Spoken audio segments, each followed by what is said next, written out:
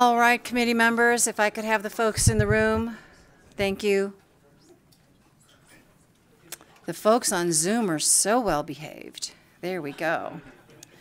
So, assembly members, you're allowed to wait in your office until we get to your bill. It's not necessary that you are in the room, and actually, we prefer that because we have very limited space, so it allows room for other folks to be in the room. So with that, we were going to do a little bit of a work session, but speaker is not here, so I want him to be here when we start working some things. So let me go ahead and give everybody sort of a lay of the land of what we're going to call up first. This is, we're in the second inning. And that way folks will know if they need to be close by. Oh, wait just a second. We might end up doing a work session anyway.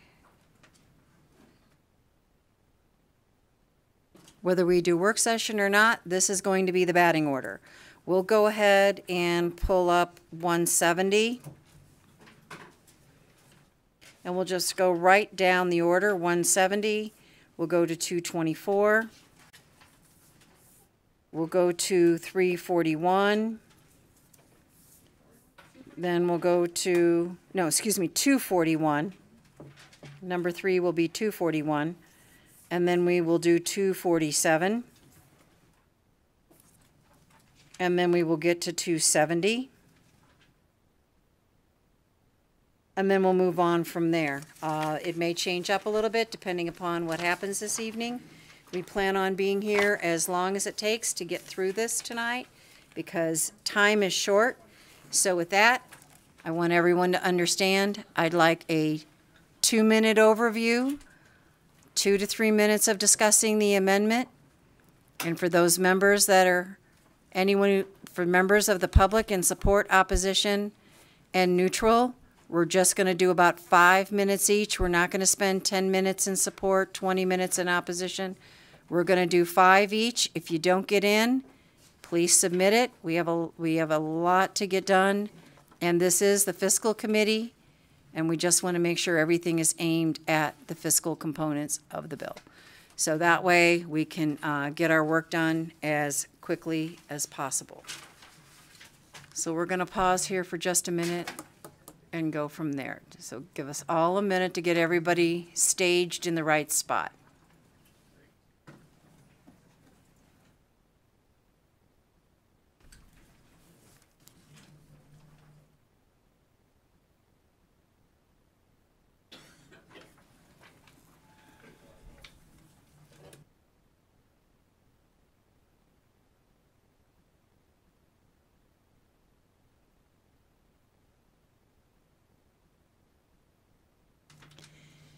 Okay, with that, we're going to go ahead and do a bill or two, and then hopefully we'll be able to break and get into a work session to keep stuff moving before the sun goes down. So with that, we will open up the hearing on Assembly Bill 170. I'll invite Ms. Martinez forward. I believe there's a, oh, just a moment, Ms. Martinez. I apologize. Hold for just a moment, Ms. Martinez. I have 2 BDRs that need to be introduced. Ms. Kaufman.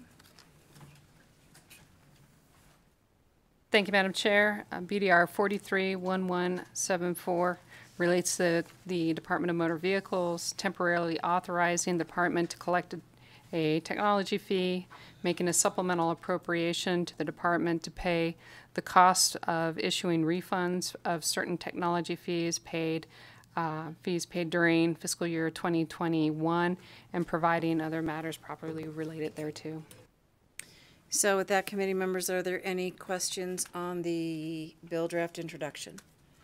Not seeing any, I'll accept a motion to introduce from Ms. Monroe Moreno, second from Ms. Benitez Thompson. Any questions or comments on the motion? Hearing none, all in favor, please signify by saying aye. Aye. Any in opposition? Hearing no opposition, passes unanimously of members present. Second bill draft introduction, please, Ms. Kaufman. Thank you, Madam Chair. BDR S1175 makes a supplemental appropriation to the Department of Motor Vehicles for the cost of issuing refunds of certain fees paid during fiscal year 2021 and providing other matters properly relating thereto. Any questions from any committee members? Dr. Titus? I apologize. I know Ms. Kaufman has spent a lot of evenings here and is getting tired, but she just faded off at the end, and so I didn't hear exactly what she said. Sorry. That's okay. Thank you, Madam Chair. BDR S1175 makes a supplemental appropriation to the Department of Motor Vehicles for the cost of issuing refunds of certain fees paid during fiscal year 2021 and providing other matters properly relating thereto. Okay. So with that, committee members, any questions? Hearing none, I'll take a motion to introduce from Ms. Monroe Moreno, second from Ms. Benitez Thompson. Questions or comments? Seeing none, all in favor, please signify by saying aye. Aye. Any in opposition? Hearing no opposition, passes unanimously of the members present. With that, Ms. Martinez, thank you for your patience. We will go ahead and open the hearing on AB 170. Ms. Martinez. Good afternoon, Chair Carlton and members of the Assembly Committee on Ways and Means. For the record, I'm Assemblywoman Susie Martinez, and I represent Assembly District 12, and I'm pleased to present Assembly Bill 170 for your consideration. Before I begin, I would like to note that there are two friendly amendments that have been submitted and should be available on Nellis. So with me today to present the bill and to discuss the proposed amendments are Jeff Dixon from the Humane Society, Francisco Morales from Brownstein, Hyatt, Farber, and Scheck, and I also have with me the Directorate from the Nevada Department of Agriculture, who will discuss the fiscal note further. Assembly Bill 170 provides technical fixes to Senate Bill 342, which passed with bipartisan support in 2019. Assembly Bill 170 requires that a notice of the rights of a person lawfully arrested for certain crimes involving animals to request a hearing also be provided to a person who was lawfully issued a citation or such violations. The bill authorizes an animal control officer employed or officially designated by a board of county commissioners or governing body of a city to prepare signs and serve written citations of persons to enforce law concerning leaving a pet unattended in a motor vehicle and cruelty to animals. Additionally, the bill requires local detention facilities to post and maintain a written notice concerning the impoundment of an animal owned or possessed by a person who is arrested and detained. The bill requires the Department of Agriculture to create the written notice. With the Chair's permission, I will now turn it over to Jeff Dixon and Mr. Morales, who will discuss two friendly amendments that should be available on Nellis. And then after their brief remarks, Director Ott, the Deputy Director, Conrad, will also discuss the fiscal note. Okay, please proceed. Thank you, Assemblymember Martinez. This is Jeff Dixon. I'm the Nevada State Director for the Humane Society of the United States. The amendment I'm discussing has to do with the notices. We've added 3 sections to subsection 2 to section 1 of the bill. This had to do with some confusion, some lack of specificity around the responsibility for creating and maintaining the signs. As the Assembly member said, the Department of Agriculture will be creating the signs, but the signs have information on them which needs to be maintained and which needs to be kept current. So what we're asking for in this amendment is that the shelters, the government-operated shelters that will be listed on this sign, they have a responsibility to tell the Department of Agriculture of any changes to their contact information. And then the Department of Agriculture is responsible for maintaining the list. And when there's any changes to the list, they're responsible for updating the jail operators where these signs are posted. So what this amendment does basically is just assign responsibilities to the party that's most appropriate to handle it. Okay, thank you. Director Ott, are you on the line? Yes, Chairwoman. This is Jennifer Ott, from the Director of the Department of Agriculture. If you could address the proposed amendment in the fiscal note and if those two pieces of the puzzle fit together? Jennifer Ott for the record. Yeah, the puzzle fit together. We submitted a fiscal note. It's approximately $3,000 every fiscal year for translation services and printing and signage required under the bill. Okay, thank you. So approximately $3,000 per year on the fiscal note? Okay. And with that, there's another amendment. I have never seen so many amendments in Ways and Means in my career. So with that, we're drowning in amendments. So what this amendment is proposed by Brownstein, Hyatt, Barber, and Schreck. So this proposed amendment is? Good afternoon, Chairwoman Carlton, Francisco Morales for the record. So what we're trying to do here is there were some concerns about the delegation of police powers to non-government entities. And we looked into statute, and it's something that has been done before. It already exists in 484B.470, where delegation of power is granted to volunteers to enforce handicap parking violations.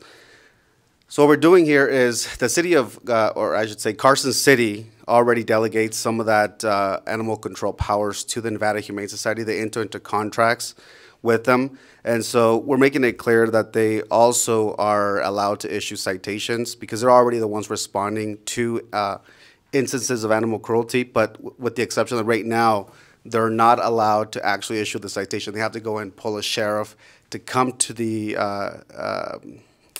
situation, and then oftentimes the sheriffs don't have the time to do that, and we want to free them up to not have to respond to these calls and instead allow the contracted body to be able to issue those citations. So we took the framework that already exists in statute, we used the exact same language, obviously replaced it to meet the needs of this bill, and we also capped it at 100 counties, less than 100,000. So you're going to give police powers to private citizens working for a nonprofit? Francisco Morales, for the record, that is correct. And whose idea was that? Again, Francisco Morales, for the record, the problem exists. Carson City already subcontracts. They contract with the Nevada Humane Society to enforce laws related to animal cruelty. And so the problem is that currently they can respond to the call, they can impound the animal, but they can't actually issue any citations. They require the sheriff to come in and do that actual issuing of the citation. So in that regard, to really make it more expedient and to allow them to also issue the citation on there and then and not take the sheriff off the street, this is why we're looking to do this. And it is a very unique circumstance that exists in Carson City. I'm not aware that it exists anywhere else in the state, certainly not in Washoe or Clark. But, and that's why we decided to cap it at populations less than 100,000. And it's my understanding that, in a way, what Carson City's doing right now is a little bit of outside of what they really have permission to do by subcontracting that out. So this basically clarifies that they now have permission to subcontract this function and move forward from there. Francisco Morales, for the record. Essentially, yes. I mean, they've entered into the contract. The mayor of Carson City and Carson City generally think it's been a great partnership because they don't have the capacity to be able to have a whole separate animal control department in Carson City. They've had a really good relationship with the Nevada Humane Society. It's worked out really well. And so I think adding this additional authority will make things better and allow for them to really issue the citations without having to pull the sheriff into every circumstance of potential animal cruelty or animal abuse. Okay, thank you very much. That's explanation. So with that, any other comments or anyone else to present on the bill? No. No? No, Chair. Okay, thank you. So with that, then we'll go ahead and open it up for support, opposition, and, oh, we have some questions? Oh, I'm sorry.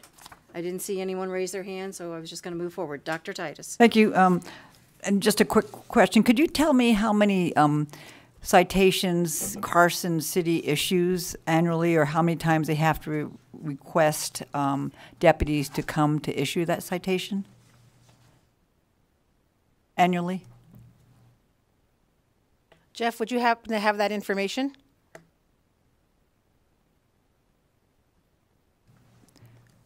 So there's no record don't have keeping? information. We can get you that information into the committee as soon as we find out.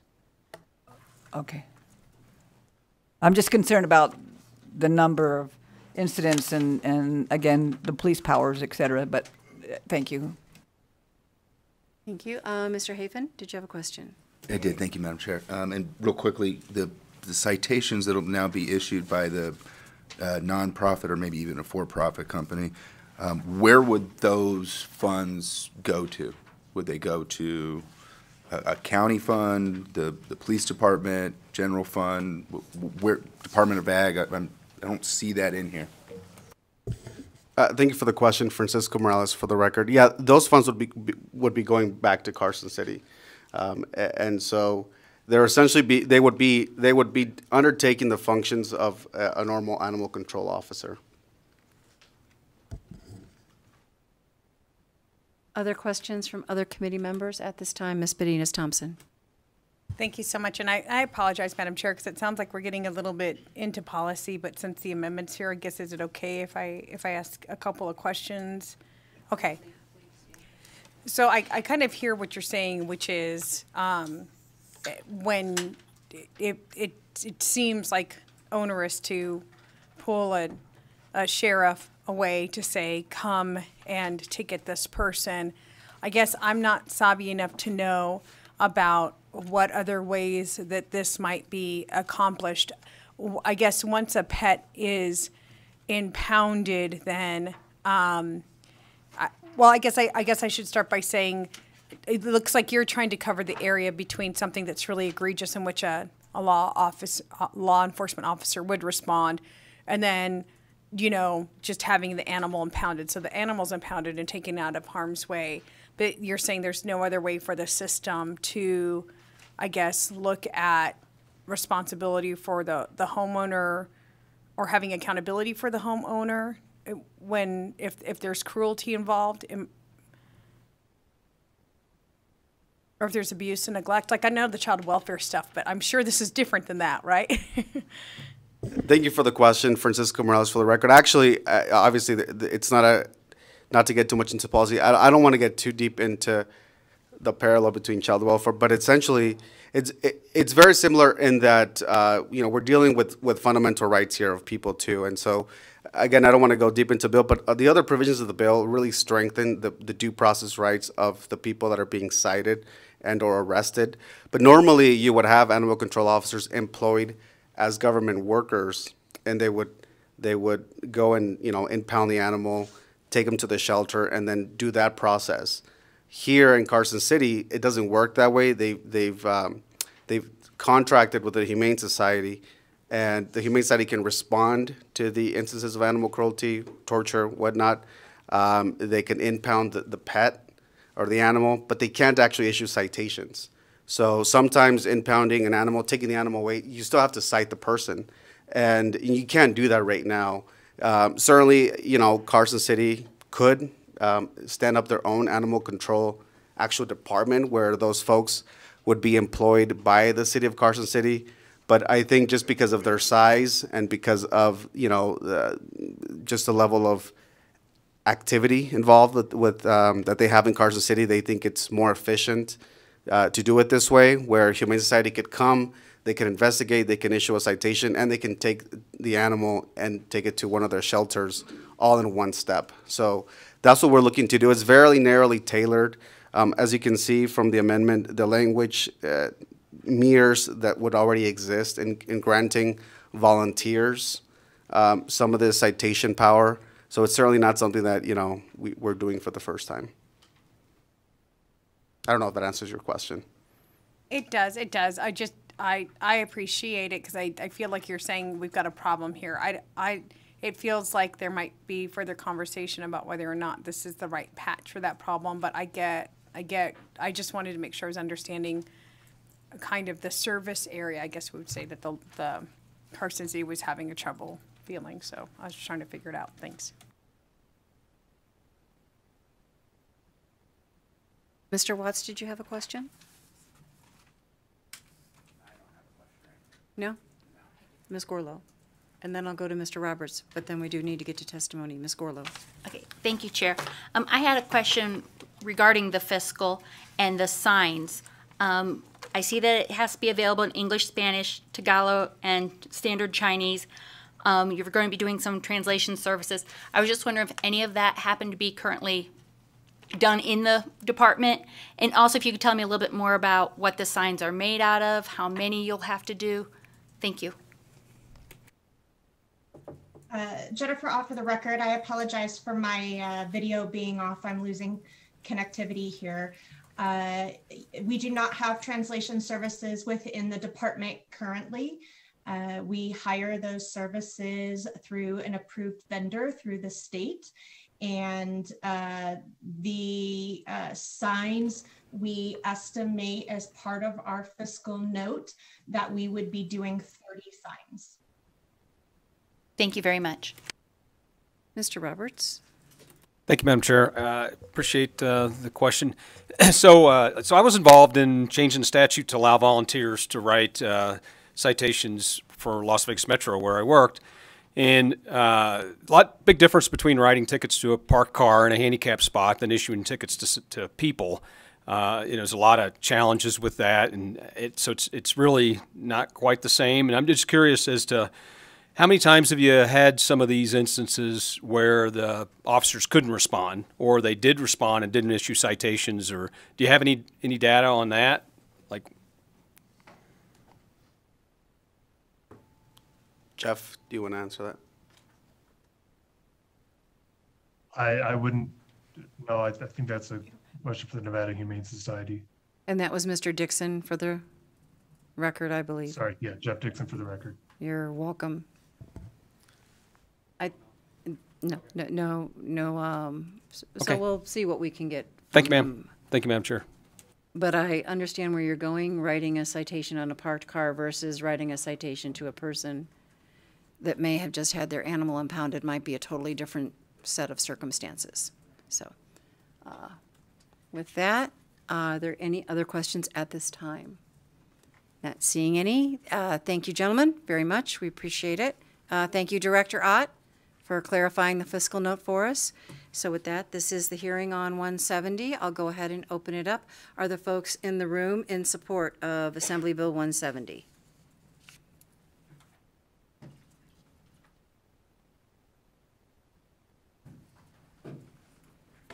Good afternoon, Madam Chair and members of the committee. For the record, I'm Mindy Elliott with Capital Partners. Just want to draw your attention to a letter of support from the City of Carson from Mayor Bagwell.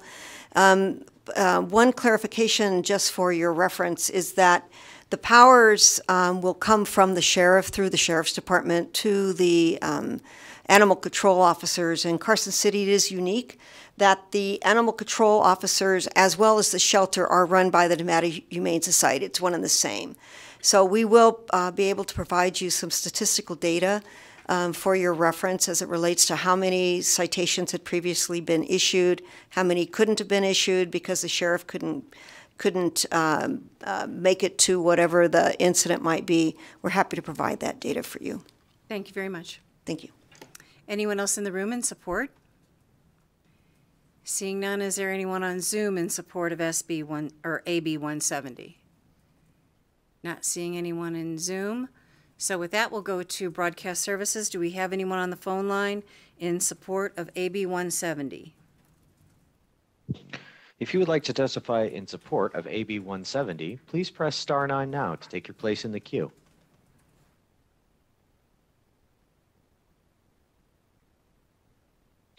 Chair, there's no one on the line to testify in support. Thank you very much. Anyone in opposition in the room? Seeing no one come forward. Anyone in opposition on the phone line, please? If you would like to testify in opposition to AB 170, please press star 9 now to take your place in the queue.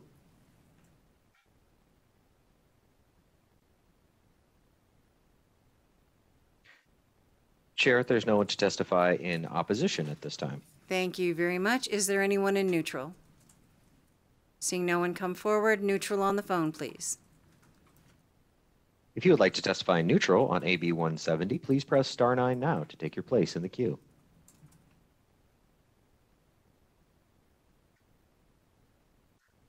Chair, there's no one on the line to testify in neutral at this time. Thank you very much. So with that, Ms. Martinez, any closing comments? Chair and committee, I would just like to say thank you for the privilege of your time and your consideration for Assembly Bill 170. Thank you. Thank you. So with that, we'll go ahead and close the hearing on Assembly Bill 170, and we'll open up the hearing on Assembly Bill 224. I see Assemblywoman Duran coming in the door right now.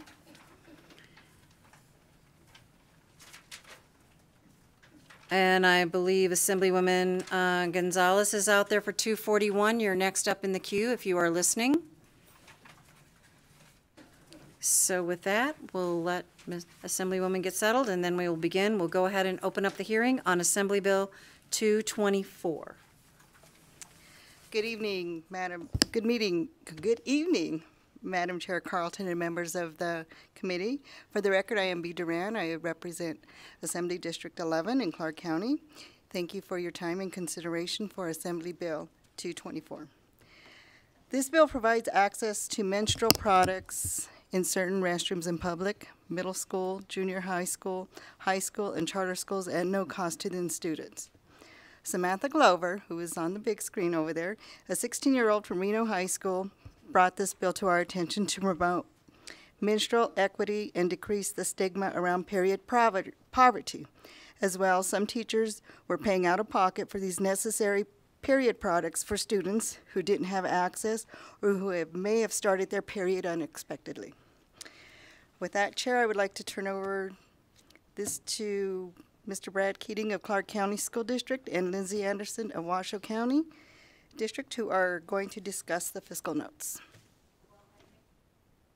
I think we'll go to your co-presenter for just a moment. Okay. So welcome to Ways and Means. Not sure if you've ever testified before Ways and Means before, but if you'd like to give brief comments, and then we'll have conversations about the fiscal note. So please go ahead. Honorable Chair and committee members, my name is Samantha Glover. For the record, that's SAMANTHA-GLOVER. And I'd like you all to imagine any public restroom without toilet paper, toilet seat covers, paper towels, or soap, and asking students to carry around their own toilet paper just in case of emergencies. This is a reality for all menstruating students in Nevada. 1 in 4 students have missed class time because they can't afford menstrual products. So today, in order to respect your time and understanding that there's a lot you all have to get done today, we've requested that nobody comes to do public comment, but I would like to represent the 717 students, parents, and educators who have signed on in support of this bill and the 19 organizations that support. And I ask that you understand and consider the experiences of menstruating students in Nevada and the struggle that we have to attend class while on our period, and making sure that these necessary products are not treated as a luxury in our schools. Thank you very much, and we do appreciate you not having everybody in Reno show up on public comment. That got you some points. So with that, Ms. Duran, I think we'll go ahead and are you in support or presenters? What is your position? Presenters? Fiscal impact. I'll invite the 2 districts up for the fiscal impact conversation, and then we'll go from there. Ms. Anderson, Mr. Keating. Ms. Anderson, you're up first. Thank you, Madam Chair. For the record, Lindsay Anderson, representing the Washoe County School District. super proud of Miss Glover. I'm also a Reno High alum, so proud to have our students participating in this process. In terms of fiscal impact, based on the reprint, the first reprint of the bill, which did limit the number of schools we would be responsible for to 25% of our secondary schools, Washoe County School District submitted a revised fiscal note. I'll just quickly say that our estimates are approximately $20,000 a year for menstrual products and about $7,200 to do the initial installation of the dispensers in these schools.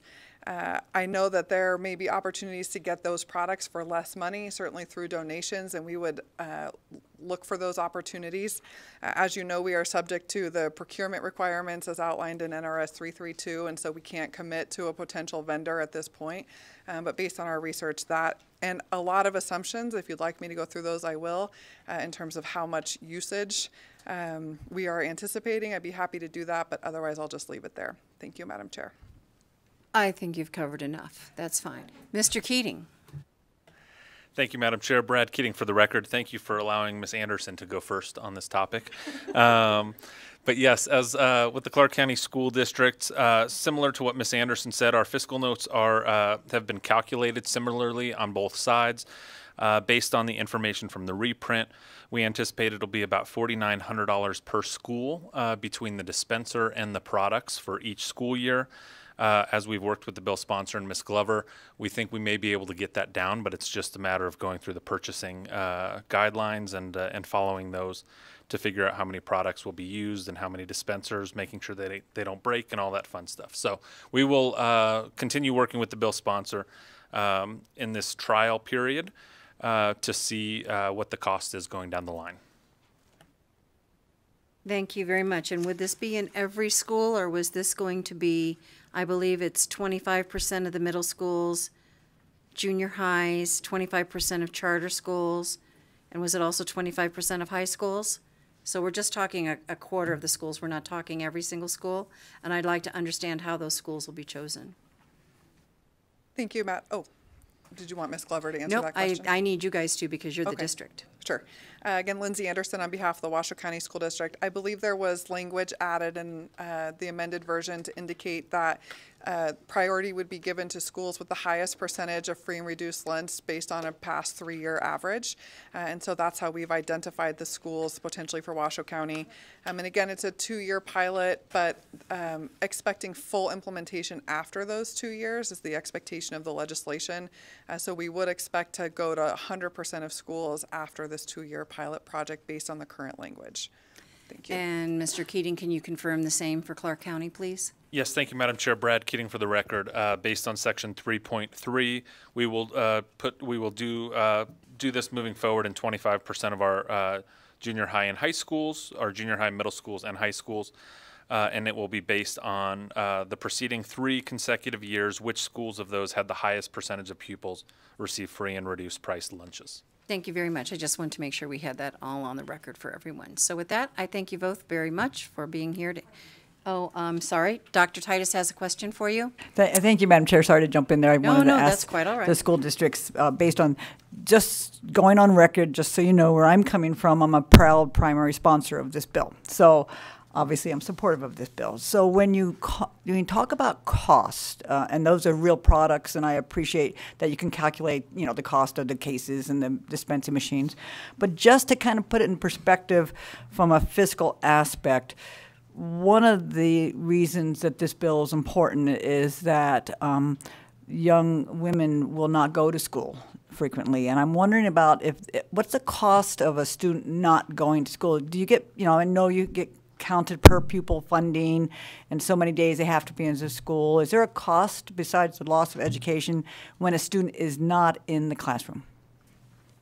Ms. Anderson. Thank you, Madam Chair. Through you to Assemblywoman Titus. You can go directly to the member. Thank you, Madam Chair. Lindsay Anderson on behalf of the Washoe County School District.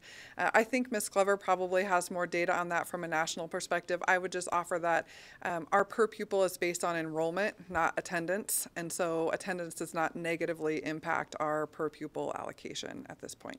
Thank you. That's what I wanted to hear. Thank you. Ms. Tolles.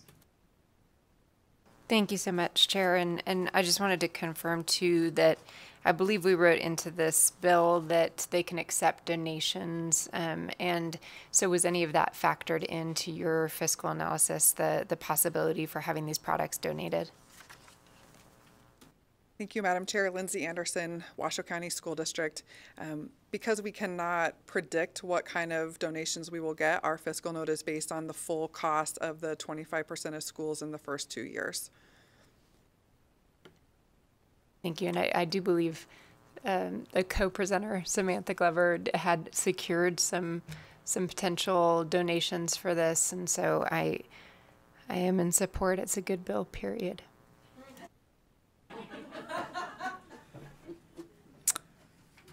It's not even 7 o'clock. So with that, we can get all those answers for folks as we move forward. Okay, there we go. Thank you very much for addressing the fiscal concerns. With that, this is the hearing on Assembly Bill 224. I'll go ahead and open it up for support. Is there anyone here in the room for support? Ms. Magnus? For the record, my name is Annette Magnus, and I'm the Executive Director of Battleborn Progress. I am here in proud support of Assembly Bill 224. As someone who has firsthand experience with this issue, I strongly support all students having access to menstrual products in our schools. This is desperately needed and worth the money spent to keep our young folks in the classroom and meeting their health needs. This is basic health care. If you can invest in these products for free in this building, our young folks in this state deserve the same. I commend Ms. Glover and Assemblywoman Duran for their hard work on this critical issue. Thank you.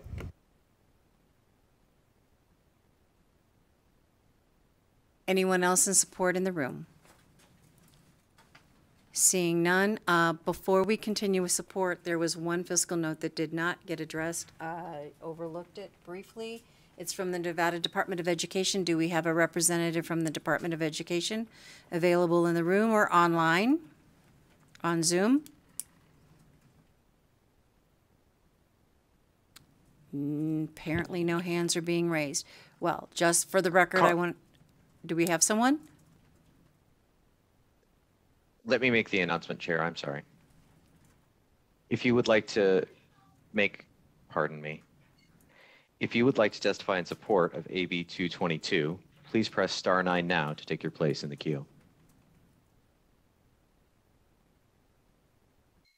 And thank you, Broadcast Services, but I'm actually looking for a representative from Nevada Department of Education on Zoom, if anyone is available.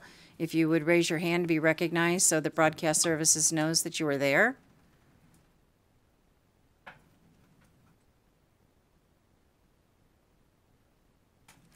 Apparently not. We do have a fiscal note from the Nevada Department of Education, but we will investigate it further and go from there. We won't slow down the hearing for that.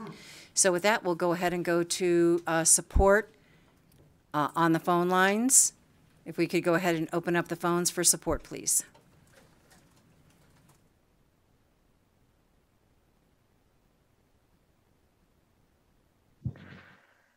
If you would like to testify in support on AB 224, please press *9 now to take your place in the queue.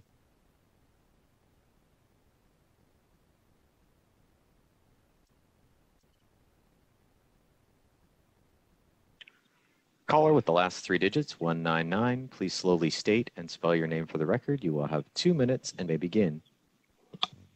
Thank you, Chair and members of the committee. For the record, my name is Tess Opferman. That's O-P-F-E-R-M-A-N, speaking on behalf of the Nevada Women's Lobby.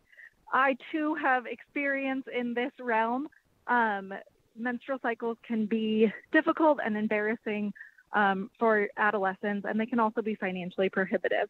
For that, we think this is a good investment of the state and well worth the funds to make sure menstrual cycle products are in schools to take away this barrier for young women. We thank you for your time this evening, and we urge your support. Thank you very much. With that, is there anyone else in support on the line? Chair, there are no other callers in support at this time. Thank you very much. Anyone in opposition in the room? Seeing no one come forward, anyone in opposition on the phone line, please? If you would like to testify in opposition, to AB 224, please press star 9 now to take your place in the queue.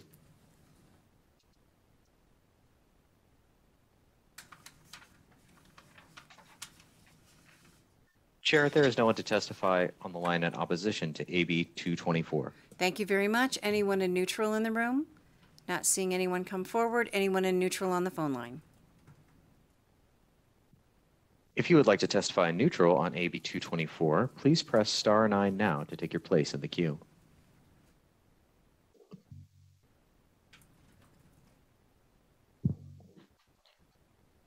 Chair, there are no callers in neutral at this time. Thank you very much. So with that, I believe we can go ahead and any closing comments from Ms. Glover or Assemblywoman Duran?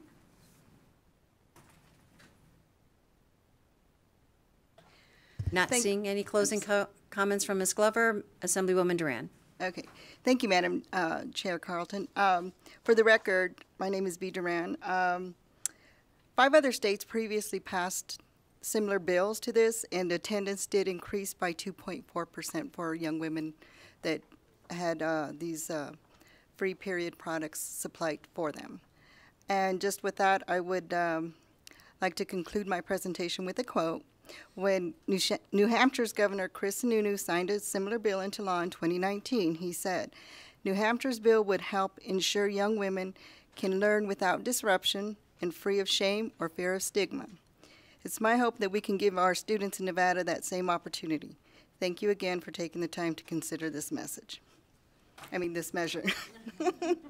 Thank you, Ms. Duran. We appreciate that. We'll go ahead and close the hearing on Assembly Bill 224. And if Ms. Gonzalez is going to make her way downstairs, I need Ms. Gonzalez. And then from there, we'll go to Mr. O'Neill. We'll have Mr. O'Neill come back in. Well, Ms. Gonzalez, welcome.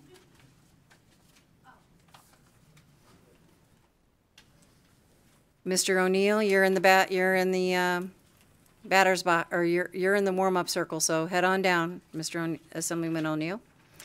With that, Ms. Gonzalez, welcome to the committee. We'll go ahead and open up the hearing on Assembly Bill 241. Welcome. Thank you so much, Chair. Assemblywoman Cecilia Gonzalez, District 16 for the record. Assembly Bill 241 provides good time credits in the event that we unfortunately have to experience a pandemic again. Right now, the issue is that folks aren't able to program due to how transferable the virus was. So in the event that we ever have to experience that again, this will have in statute that folks will be able to receive 5 credited days per month for up to 60 days. We have come to an agreement with all stakeholders involved around the current pandemic, and so you will see the amendment. I'm sorry, I don't think I sent the amendment because I got it super late, but the amendment took out the retroactiveness of the bill, and DOC can speak more to the agreement that we have come to, but posted on Nellis, you will see the 2 letters from the Department of Corrections and Nevada Probation and Parole where they have removed their fiscal notes for this bill. And with that, I'll take any questions if you have any. Thank you. Any questions for the Assemblywoman? If we could get that other amendment as soon as possible, that would be very helpful. Yes, I have Assemblywoman Gonzalez, District 16 for the record. I have the mock-up in my email, so I will definitely send that over. I got it a little late due to just some small language clarifications in the bill. Thank you very much. So with that, any questions of Ms. Gonzalez? Seeing none, Ms. Wilburn? Thank you, Madam Chair. Holly Wellborn, Policy Director for the ACLU of Nevada. I'm just here as a lifeline to Assemblywoman Gonzalez. We've worked on this bill from the beginning, and she sponsored it on our behalf for the thousands of inmates who had lost good time credit and were not able to qualify for their parole release. So I think that this will make a huge difference moving forward.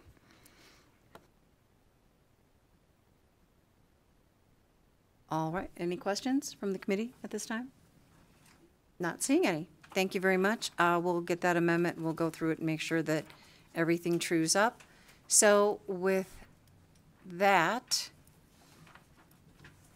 the fiscal notes seem to be addressed. We'll get everything all confirmed. So this is the hearing for Assembly Bill 241. So we'll go ahead and open it up for support, opposition, and neutral. If there is anyone in the room in support, we do have someone on Zoom. Are you here in support, or were you just backup? For the record, Victoria Gonzalez, I'm here to testify in a neutral position from the Department of Sentencing Policy. Okay, good. I just wanted to make sure. So with that, I'll go ahead and open it up. Anyone in the room in support, please come forward.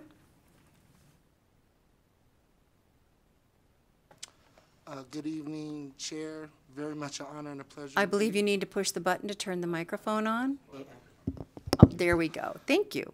I'm a tad bit nervous how you run your decor, so let me just get in and out as quick as I can. You saw us have fun in here this morning, listen, if there was a Nielsen rating, my house would be pumped for you. We watch it regularly. No, sincerely, on behalf of, my name is Jagata Chambers. I'm actually a resident in Las Vegas, 89113.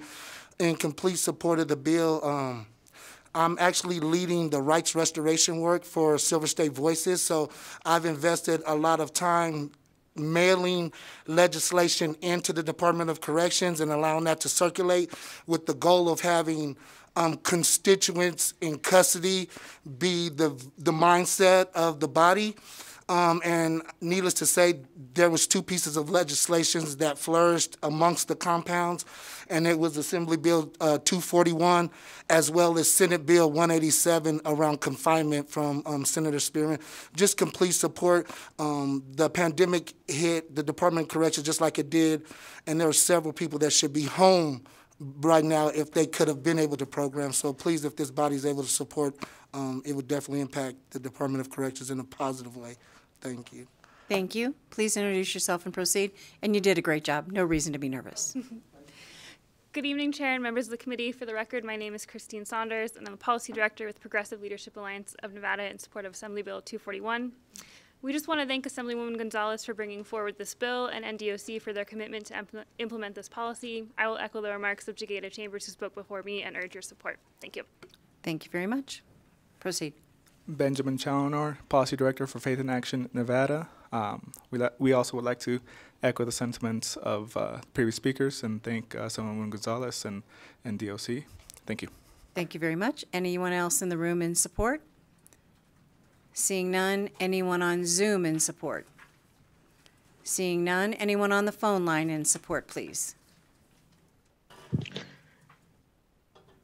If you would like to testify in support, pardon me, on AB 241, please press star 9 now to take your place in the queue.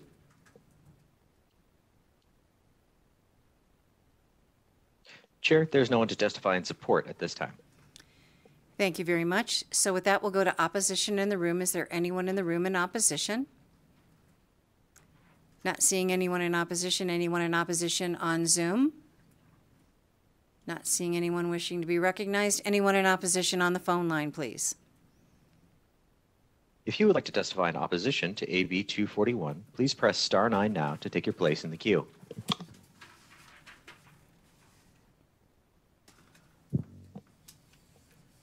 Chair, there's no one on the line to testify in opposition at this time. Thank you very much, Broadcast Services. Anyone in the room in neutral? Seeing none, I believe our folks on Zoom are in neutral. So I'll go ahead and open it up to Ms. Gonzalez, and then gentlemen, I'll have you go afterwards. Ms. Gonzalez, please. Thank you, Chair. Again, for the record, Victoria Gonzalez, the Department of Sentencing Policy. Our department is tasked with assisting the Sentencing Commission in tracking the fiscal and practical impacts of legislation or policies that have impacts on the criminal justice system and the prison population. When AB 241 was first introduced, we worked with agencies and the sponsor to evaluate the fiscal impact of the legislation and balance that impact with the fiscal notes that were submitted. Now the fiscal notes will be removed, our department will still work with the agencies and the sponsor and any interested stakeholders to measure any costs or savings resulting from AB 241, and then report this information to the legislature, the Sentencing Commission, and the public. We believe this information will assist the legislature and everyone else when it comes to evaluating the fiscal impact of legislation like this and any policies related to it. Thank you. Thank you very much. Gentlemen? Good evening, Chair. Privileged to thank you. In the interest of brevity, I will just echo what Victoria Gonzalez said. If you could introduce yourself, please, for the record, Mr. Wickham. Yes, ma'am. For the record, this is Harold Wickham, Deputy Director, Nevada Department of Corrections. Again, I just want to echo what Victoria Gonzalez says. It's been a privilege to work with Krista Rico and Assemblywoman Gonzalez on this action. So thank you and ditto. Thank you very much. Next person. Thank you, Madam Chair. Krista Rico for the Board of Parole Commissioners. We are neutral on this bill. As Assemblywoman Gonzalez mentioned, the amendment has not yet hit, but I know that all the hard work that we did with Assemblywoman Gonzalez, the ACLU, Department of Corrections, the parole board is able to remove its fiscal note as long as everything is as indicated. And I believe it was mentioned earlier by Assemblywoman Gonzalez that the fiscal note was from parole and probation, but it was not. It was the Board of Parole Commissioners, and I'm available to answer any questions if necessary. Thank you very much. I don't see any committee members wishing to be recognized for questions at this time. Thank you very much, Ms. Gonzalez and gentlemen, for your testimony in neutral. I'll go ahead and move to the phone lines. To those in neutral, please. If you would like to testify in neutral on AB 241, please press *9 now to take your place in the queue.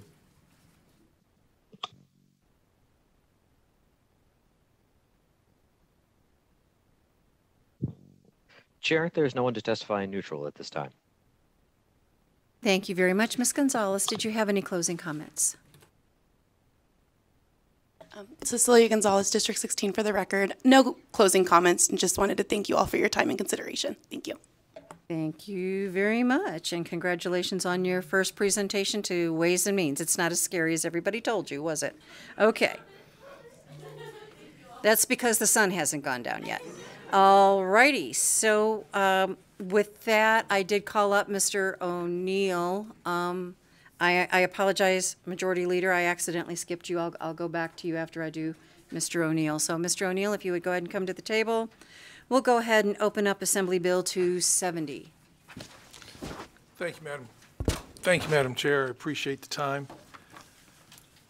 I'll try to make this very quick. I'm P.K. O'Neill. I'm Assemblyman for District 40, which covers all of Carson City and parts of southeast Washoe County.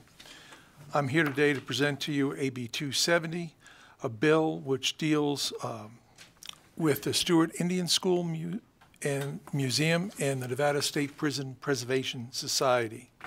In short, it's a great bill. It's a good bill. It'll do good stuff. I was passed out of Government Affairs back on April, several weeks ago. There's only one physical note attached to it that I'm aware of from the Department of Corrections. It's basically offsets where their expenses are offset by the revenue they'll gain from events there. Was that short enough for you? Would you like more, Madam Chair? Nope, that's good. Thank you very much, Mr. O'Neill. We appreciate it, Assemblyman. So with that, are there any questions of the Assemblyman at this time? Not seeing any. With that, if we could have someone address the fiscal note, please, whoever you have in the queue, to talk about the fiscal note. Let's get that on the record next. For the record, Madam Chair, Jeff Sett, Department of Corrections. The fiscal note is basically zero, no impact to the department. Any money Department of Corrections has for outlay will come from revenue for use of the facilities. We're not planning to expend more money on the facility than is available for user fees. There were there was an exhibit submitted that has roughly the estimates for an annual basis of those fees. That's all coming from facility use fees.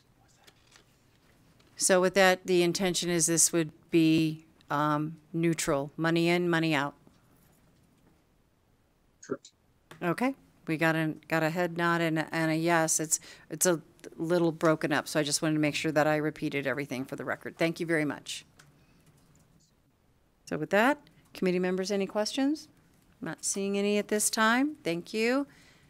Gentlemen, very much. This is the hearing on the bill, so we'll go ahead and open it up. Is there anyone in the room in support of AB 270?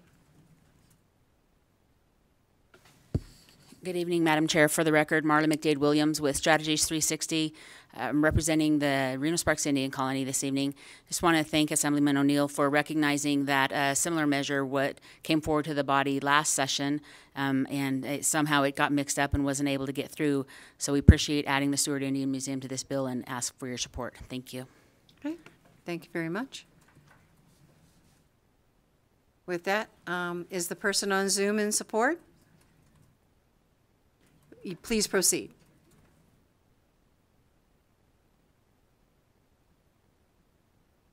Good afternoon, Madam Chair. My name is Stacy Montooth. That's spelled S-T-A-C-E-Y. Montooth is M-O-N-T-O-O-T-H.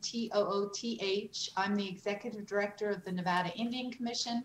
And is this good, solid legislation, as Assemblyman O'Neill has already outlined, as it will provide a revenue stream for the Nevada Indian Commission Cultural Center and Museum with no fiscal impact per our fiscal note.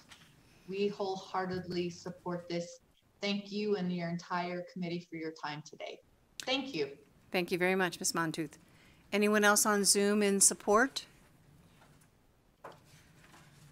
Not seeing anyone wishing to be recognized on Zoom. We'll go to the phone lines. Anyone in support? If you would like to testify in support on AB 270, please press star 9 now to take your place in the queue.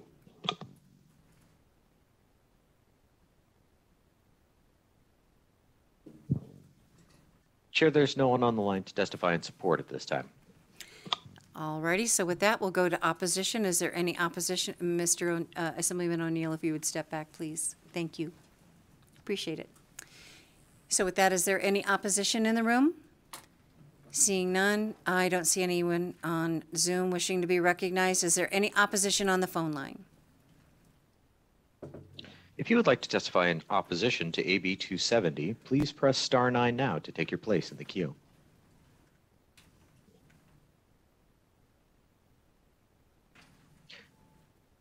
Chair, there's no one online to testify in opposition at this time. Thank you very much.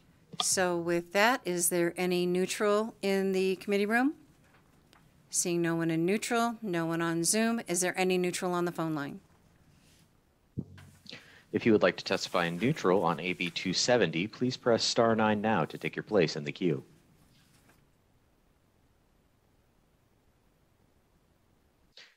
Chair, there's no one on the line to testify in neutral at this time. All right, thank you very much. So with that, I believe, Mr. Assemblyman O'Neill, do you have any closing comments? Thank you. Good night. Thank you. Good night. I'm good with that. One thing I can say is you follow directions very, very well. Thank you so much. So with that, committee members will close the hearing on Assembly Bill 270, and I'll apologize to the Majority Leader for skipping her on Assembly Bill 247. Would you like to go ahead and proceed now? So committee members, we will go ahead and open up the hearing on Assembly Bill 247.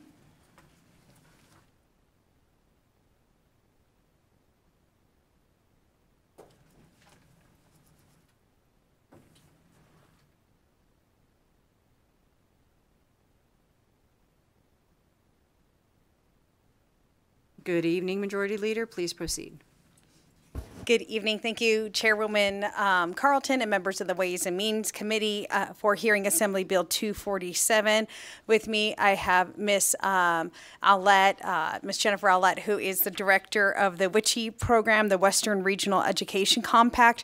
In a nutshell, what the policy is doing is modernizing the compact.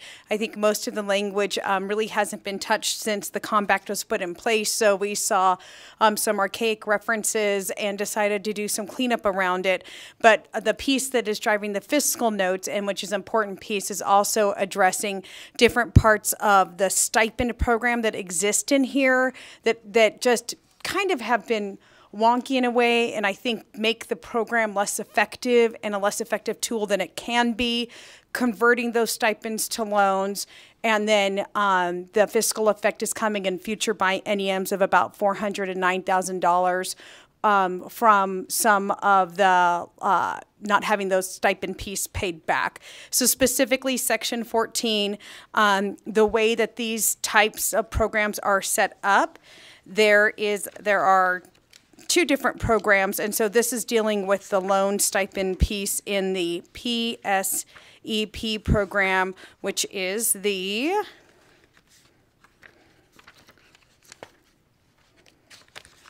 if I can find my notes. Jennifer, help. Jennifer. It's the Professional Student Exchange Program. Yeah, there we go, the Professional Student Exchange. So right now what happens is they get a stipend that is, there's a 75% and a 25% component. And what we ask for them to do is the 75% is forgiven upon meeting the conditions of the loan and then, the conditions of the stipend. And then we have a 25% loan payment that we ask them to pay back. And so that's the piece that we want to look to converting to a loan, and then with new contracts going forward, not have that 25%, so that whole 100% would be resources for the student to use. But then also in Section 17, there's a change to the interest rates as the language is written. Interest rates are living in statute, and that just doesn't seem right because they're flat and they're fixed and they're not flexible. So the proposal in Section 17 is to move them over into regulations where they can be more fluid and the board can have more control in terms of setting a competitive interest rate. So I'll stop there and hand it over to Ms. Olet. Thank you very much, Majority Leader. And Ms. Olet. Thank you, Majority Leader. My name is Jennifer Olet. I'm the Director of the Nevada Office of the Western Interstate Commission for Higher Education. And I'm speaking before you tonight specifically about Section 14 and the 25% loan component that is attached to our funding. We are the only state in the West that requires students or recipients of our funding to have an employment commitment in order to fulfill their obligation and repay a portion of the funding. And when we have looked at the way that the staffing structures are across the West, we found that administering that loan has made our office significantly overstaffed compared to other offices across the West. There is a presentation online for you, but I don't need it. You can look at it at your leisure. And what we would really say is I believe that the effects, which would be $205,000 in reductions in future revenue over future biennia, can be reduced somewhat through a few different things, which is a potential reduction in staff as there would be less work to administer. And then also by changing some of our penalties and interest rates, which are currently in statute, moving those over to regulations, we can actually apply penalties in that is collectible and sort of offset some of that loss in revenue there. So it's my hope that ultimately this will be a revenue neutral proposition, but there is a possibility that this could lead to future increased general fund appropriations, which is why you are hearing this right now. Thank you very much, Ms. Olet. Are there questions from the committee at this time?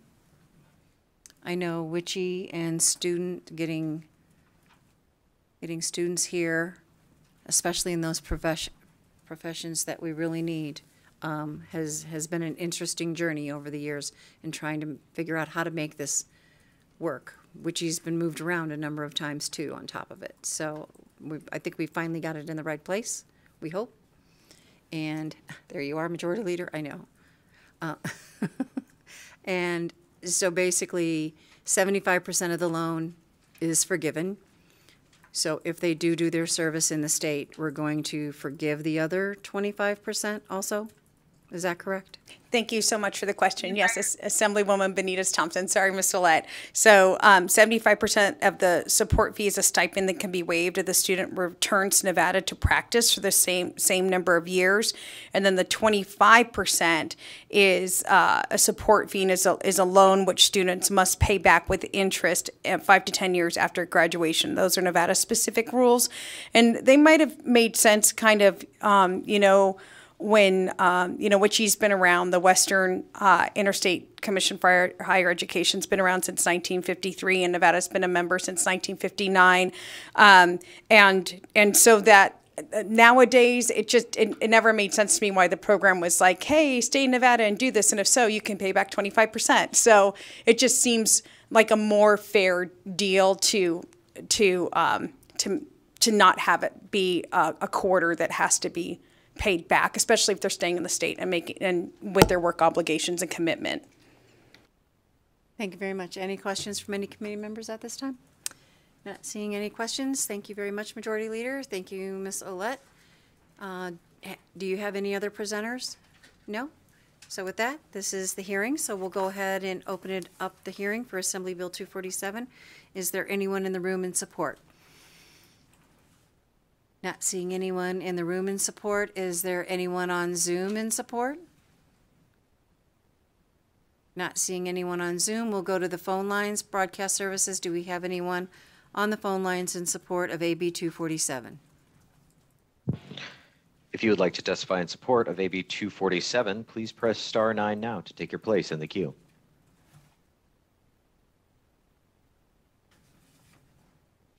Chair, there are no callers in support at this time. Thank you. Is there anyone in the room in opposition? Seeing no opposition in the room, no one on Zoom. Is there any opposition on the phone line? If you would like to testify in opposition to AB 247, please press star 9 now to take your place in the queue.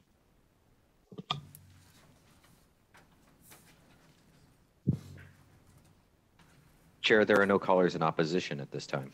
Thank you very much. Is there anyone in the room in neutral? Seeing no one on Zoom.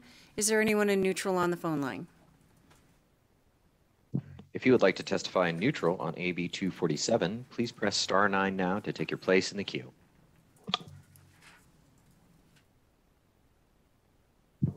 Chair, there's no one on the line to testify in neutral at this time. Thank you very much. So with that, Ms. Benitez-Thompson, any closing comments?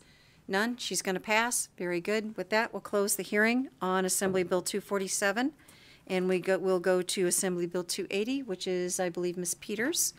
We'll invite Ms. Peters to the testimony table.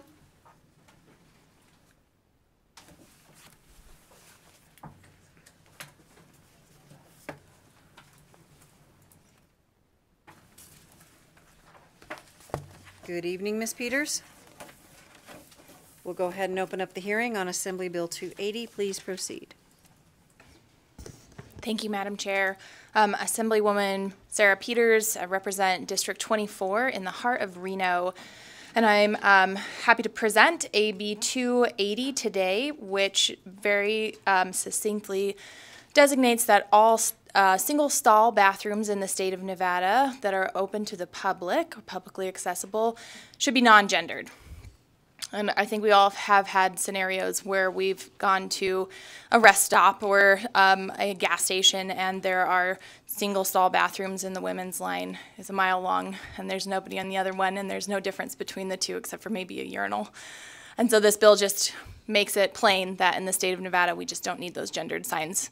I could go into more detail about the importance of that, but because this is the fiscal committee, there have been a number of fiscal notes on this bill, most just for the sign replacement. The general consensus is that through state purchasing, those signs cost about $100 a piece. There's not a lot I can do about that, although I did find signs on Amazon, not my favorite venue, to purchase these kinds of things from for $20. So there's a fluctuation in the cost of these signs. There were some fiscal notes removed, including NG's fiscal note. They did send me an email, and I think that they sent a revision to staff that they were able to absorb the cost. The Department of Administration Public Works Division, they retained theirs, but it's relatively nominal at $9,065 for all of their single-stall toilets across the state. And the Conservation and Natural Resources State Parks Program did have a fiscal note of $40,320, although they did happen to, off the record, mention that they may be able to absorb that if their maintenance budget remains whole, but I don't have control over that piece. So the school districts and counties submitted fiscal notes. A number of these interpret some of the bill language, some of the expectation was that there would be retrofit related to the implementation of the bill. The only change is taking off those gendered signs. There's no obligation to specific language on what the sign has to look like, only that it doesn't pertain to a single gender that can enter or leave that bathroom. So I did reach out to all of them and was turned down for conversations with most of them. All right, thank you very much. Committee members, questions of Ms. Peters? So I won't admit that I ignore the signs, but I understand where you're trying to go. So with that, I don't see any questions. Thank you very much. Let's pin down the fiscal notes a little bit more and make sure that staff has all the information as we move forward. So if you would make sure that Ms. Kaufman has the email. I'm not sure if I got it, but there's too many emails. So just make sure she has all the information and we'll proceed from there. Thank you very much. Thank you. You're welcome. So with that, no other presenters, I believe. So this is the hearing for Assembly Bill 280. Is there anyone else here in the room in support of Assembly Bill 280? Madam Chair, members of the committee, for the record, my name is Annette Magnus, and I'm the Executive Director of Battleborn Progress. We fully support investing in gender-inclusive, gender-neutral restrooms so that our transgender, non-binary, and families have access. Many of the cost projections seem alarmist and overinflated, and I, too, ignore the signs myself. The cost of changing signage is worth it for a more inclusive Nevada. Please support AB 280. Thank you. Thank you very much. Anyone else in the room in support? Not seeing anyone else in the room in support. No one on Zoom. Anyone in the phone line in support of Assembly Bill 280? If you would like to testify in support on AB 280, please press star 9 now to take your place in the queue.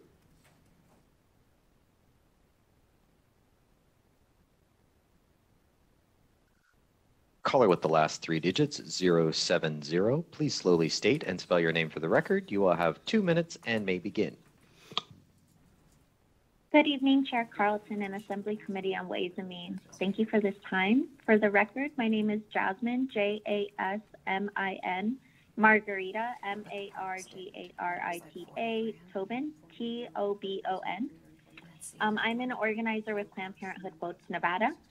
Planned Parenthood Votes Nevada is in favor of AB 280. While they are a necessity for all people, for gender diverse Nevadans, bathrooms can be a place and source of harassment, policing, bullying, and violence. Please support AB 280 for a more safer, more inclusive Nevada. And thank you to Assemblywoman Sarah Peters, who sponsored AB 280, and Assemblywoman Selena Torres, who co-sponsored this bill. Thank you again for this time. Thank you. Anyone else on the phone line in support?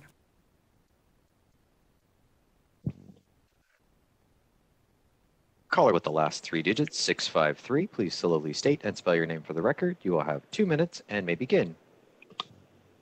Good, beautiful evening to you, Madam Chair Carlton, and the rest of the committee. Thank you for allowing me to speak. My name is Dora Martinez, DORAMARTINEZ,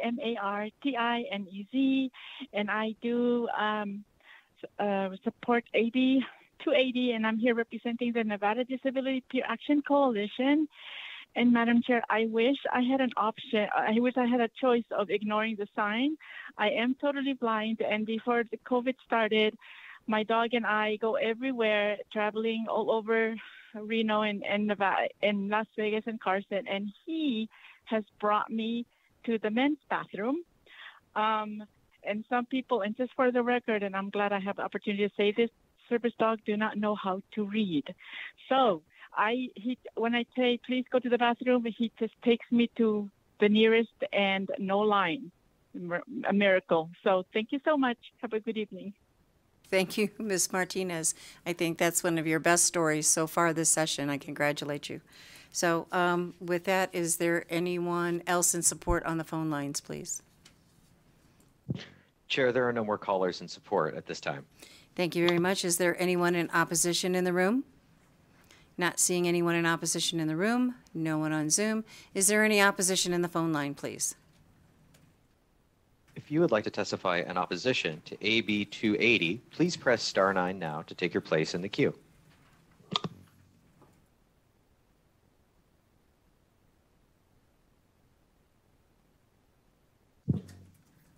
Chair, there are no callers in opposition at this time. Okay, thank you very much. So with that, is there anyone in neutral in the room? Seeing no one in neutral, no one on Zoom, is there anyone in neutral on the phone line?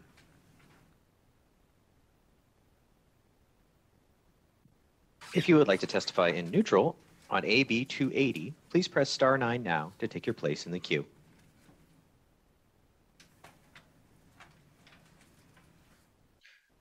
Chair, there are no callers in neutral to testify at this time. Thank you very much. Ms. Peters, did you have any closing comments? Not seeing any, we'll go ahead and close the hearing on Assembly Bill 280. Committee members, the majority leader has graciously purchased dinner for you. We're going to take a very, very, very short pause for folks to grab something and bring it back, okay? Because the longer you take your break, the longer we'll be here later. So we're going to take a very short pause, allow you to grab whatever you need to grab, and then when we come back, we will continue with the agenda. We seem to be doing fairly well. So we're going to recess very briefly. Thank you.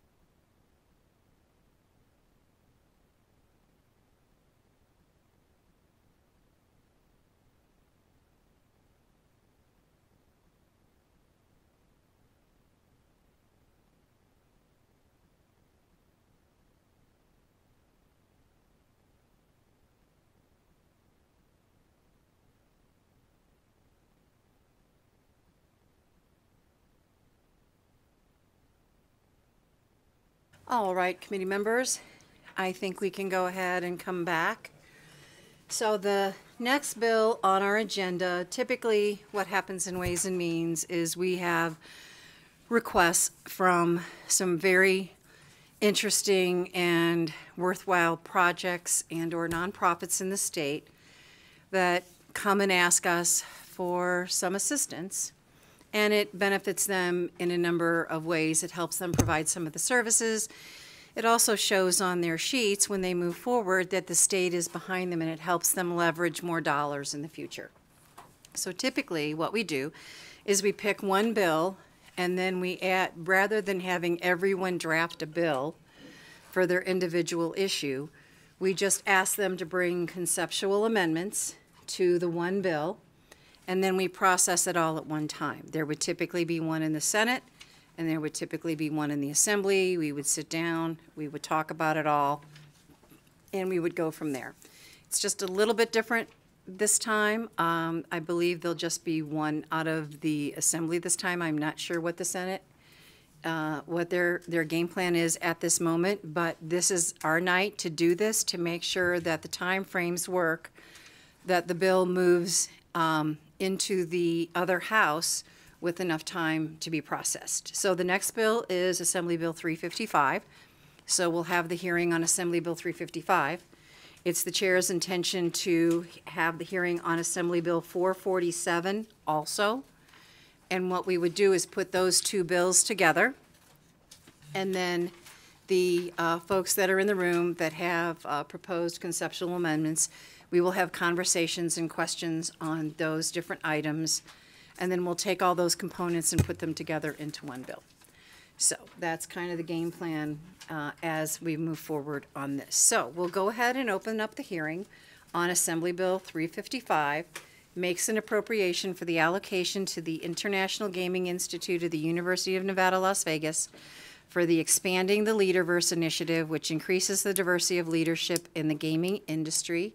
I believe I have my favorite mayor, Jan Jones, on Zoom to, and I believe you'll be presenting the bill, Ms. Jones? Yeah, well, I'm going to have Wilbur, the executive director of the International Gaming Institute, open, and then he will go to me. All right. So with that, who's ever queued up, please proceed, and we will go from there. Thank you, Madam Chair. My name is Bo Bernhard. I am the executive director of the UNLV International Gaming Institute and proudly present an update on a project introduced 2 years ago by the historic female majority legislature that we boasted 2 years ago. And I'm thrilled to report that during, of course, a very difficult 2 years, we have achieved exactly what we dreamed this project would. 100% of the participants are from Title I schools in the Clark County School District. 84% of them speak English as a second language. 100% of them, however, after going through the program, graduated from high school, which is a remarkable figure given the statistics that we typically see in these under-resourced neighborhoods. Even more impressively, 100% of them went on to college. 100% of them were, in fact, the first in their families to go to college. And I would suggest we're doing nothing short of changing family trees with these very programs. I was realizing as I did the math, I started in public schools in Nevada at the age of 3. I have now gone through 40 years, both as a student and now as a professional in the public school system in Nevada at various levels. And this is the thing of which I am proudest to be associated with in all of those years. So to tell a little bit more of those stories, I'd like to turn over to Jan Jones Blackhurst, and then after that, Becky Harris. Thank you. Thank you, Bo. Thank you very much. Madam Chair and members of the committees. Oh, yep, no, I am on screen. Jan Jones Blackhurst for the record. And Madam Chairwoman, just for the record, you still scare me. After 30 years in politics, you're the one. I'm delighted to be here to present tonight. The Leaderverse bill has really allowed us to do magnificent things in reaching out to students around Clark County and making sure that our future leaders look like the community that we live in. I would ask for an amendment tonight. We had found a private sponsor match in the Wynn Corporation, who matched us $250 each year of the biennium in the last 2 years. We have a $750,000 match, so if we could increase the match to $375,000 from state government for each year of the biennium, we would be greatly appreciative. Happy to answer any questions. This is a program we're very proud of, and it's one that the chairwoman and other members of the legislature helped us realize.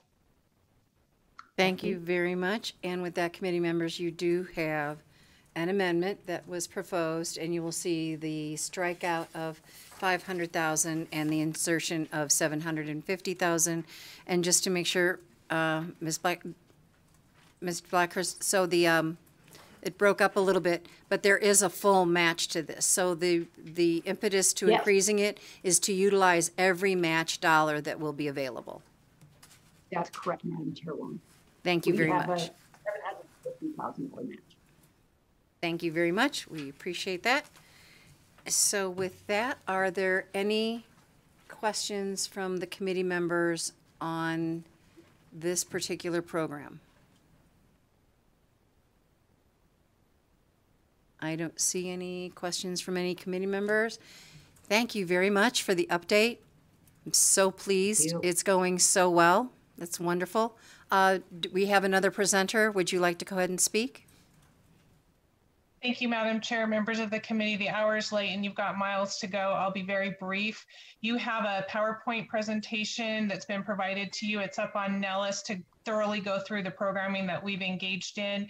In addition to those programs, I just wanted to highlight briefly for the committee that the Leaderverse has also engaged in significant research to better understand how women of color, and those from underserved communities are employed, what kind of opportunities are available, and the types of contributions that they make to the workforce. We are grateful for the legislative investment from 2019. It provided a foundation from which we're able to embark on our ambitious programming, conduct research, and publish those results. And an additional investment would allow the Leaderverse to continue to deliver its data-driven, research-based programming to improve the lives of underprivileged youth, provide support for first-generation college students, and provide pathways to employment for underrepresented communities throughout Nevada. And with that, I have nothing further, Madam Chair. Thank you very much. It's nice to get good news on a bill. So with that, committee members, are there any questions? Not seeing any questions. This is a unique situation where, because we're going to be building another bill in, rather than go through support, opposition, and neutral at this particular time, I'm going to go ahead and call up Assembly Bill 447 and have the hearing on that also. Then we'll go to support, opposition, and neutral. And in the neutral position, we will have the folks who are going to be presenting their conceptual amendments to propose other items to be encapsulated in the bill. They're not in support or opposition, but they are in neutral, but they will be proposing an amendment. So with that, thank you very much for being here. You're welcome to stay for a bit, but not necessary. So with that, I'm going to go ahead. Hold on for just a moment.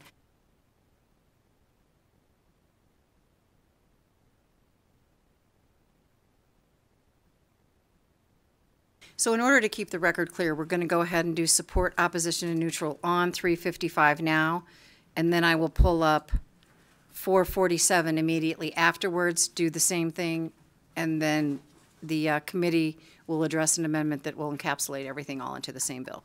So just to keep the record clear, we are on Assembly Bill 355. Anyone in the room in support of Assembly Bill 355? Not seeing anyone come forward. Seeing no one on Zoom, is there anyone on the phone line in support of Assembly Bill 355?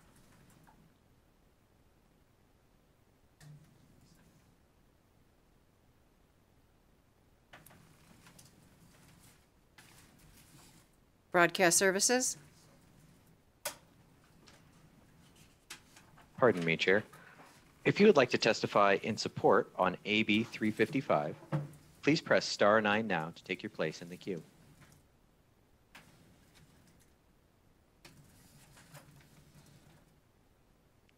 Chair, there are no callers in support at this time.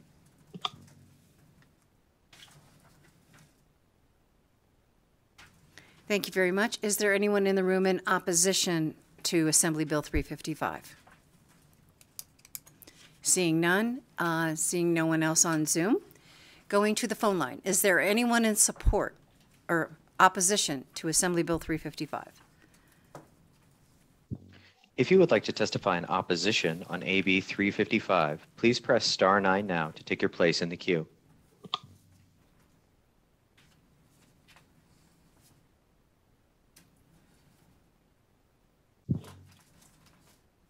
Chair, there is no one to testify in opposition at this time.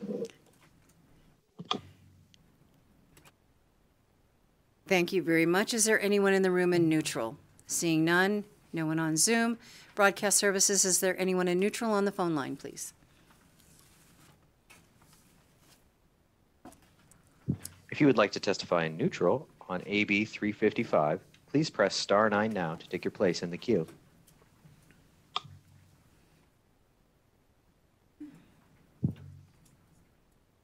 Chair, there's no one on the line to testify in neutral. Okay, we have no one on the line in neutral, so I would invite those other folks in neutral who have proposed conceptual amendments to this bill to come forward and propose their amendments to the committee.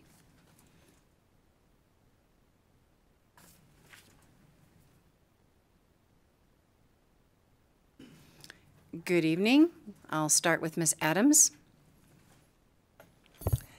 Good evening, Madam Chair and the members of this committee. I'm Bibi Adams, representing the Nevada Alliance of Boys and Girls Club. From Elko to Reno to Las Vegas and all different places in between, I respectfully submit this amendment to this bill asking for a $2 million appropriations for the clubs.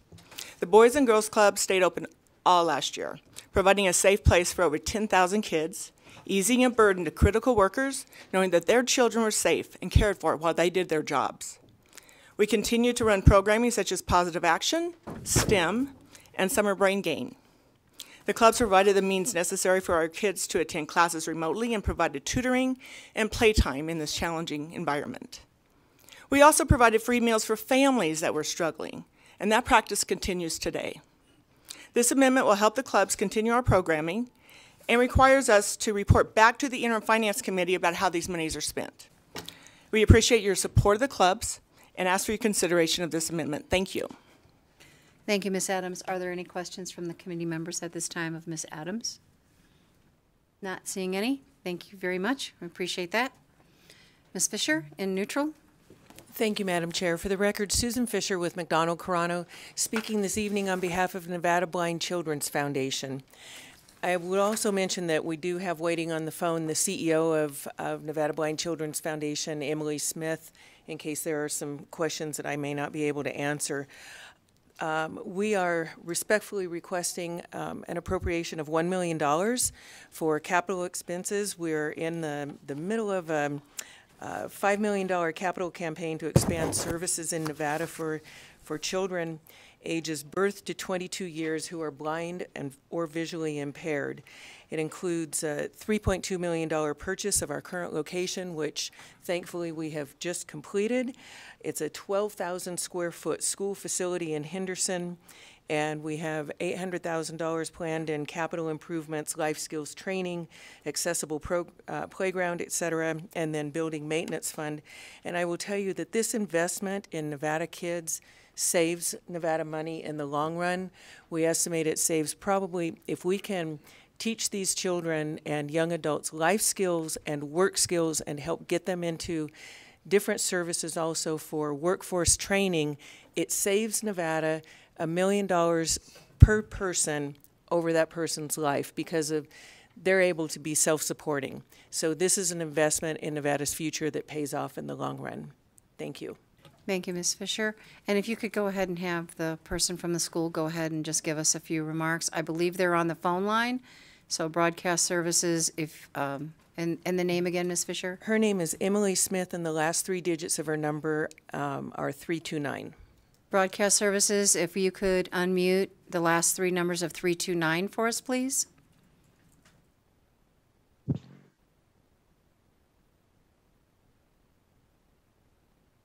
Chair, this is broadcast. There is no one on the line with the last 3 digits, 329. What was the name? I can ask them to raise their hand specifically. Emily Smith? If Emily Smith is on the call, please raise your hand now by pressing *9.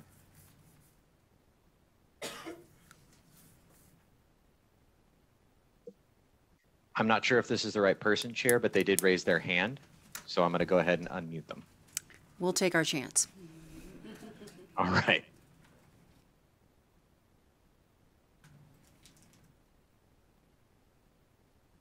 Hi, Madam Chair, committee members. This is Emily Smith with Nevada Blind Children's Foundation. As Susan mentioned, that yes, we did receive the first appropriation just 2 years ago of $1 million investment, and little did we know just how important that would be during COVID. We too remained open during that time and have been providing on-site learning for all of our students. And just imagine, if you will, being the parent of a student who's blind or visually impaired and having them be sent home to learn, and you don't know Braille, you don't know adaptive technology, and or you have a child who has never used any of that adaptive technology and now has to access their education in a different way.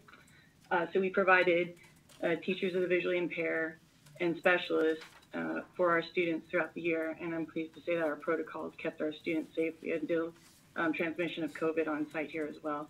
And so, as we mentioned, just a few quick statistics for you. Nevada is one of 7 states that doesn't have a designated school for the blind. And so that's kind of where our foundation fits in, is to meet that need and to work with the Clark County School District to provide additional support services. We are home of the only special needs licensed preschool in the state of Nevada. And our purpose is really to change some sad statistics that we have. Only 37% of visually impaired adults have a high school diploma, and about 36.6% of visually impaired adults have full-time employment in our state. And so our purpose is really to get our kids prepared so that they can, lead a fulfilled life in our community. And so what we do is called expanded core curriculum. It's very specific to blind and visually impaired individuals, and it attaches to common core curriculum. So it includes things like career education, orientation and mobility, like white cane training, independent living skills, assistive technology, compensatory access to their education, communication modes, things like that. And so our goal is to start early and provide a comprehensive suite of services for our students and their families that prepare them to lead an independent and fulfilled life. Thank you very much, Ms. Smith, for being available this evening. So with that, Ms. Fisher, anyone else? That's great. Thank you very much. So we have a proposed amendment there. Good evening. Introduce yourself and proceed. Thank you, Madam Chair, members of the committee. Chauncey Chow Duong on behalf of the Las Vegas Valley Water District. I've been in front of your committee before, Madam Chair, so I will keep my remarks short and sweet. In short, we have submitted a conceptual amendment of $2 million that will allow us to construct an ethnobotanical garden at the Springs Preserve. This is a community-assisted effort to develop an interpretive experience for Springs Preserve guests that introduces them to the cultural uses of desert flora as it relates to the indigenous peoples of Nevada, and will rely heavily on the development of community partnerships with local Southern Nevada tribes to help guide the implementation of this garden. We believe that by educating the community on local ecology, planting and gardening strategies, and the spiritual relationship between indigenous peoples and the environment, we can help increase our connection and involvement in conservation efforts in Southern Nevada. We thank the committee for allowing us to testify on this bill, and on behalf of the 300,000 visitors and 30,000 school children who visit the preserve on an annual basis, we would appreciate its support. I do have one of my archaeologists by the name of Nathan Harper on the phone if there are any additional questions. Thank you.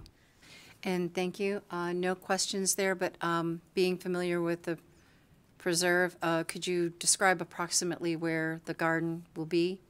Yeah, thank you, Madam Chair. Chauncey Chowdong for the record. So if you know, we have a variety of kind of areas where we're looking at.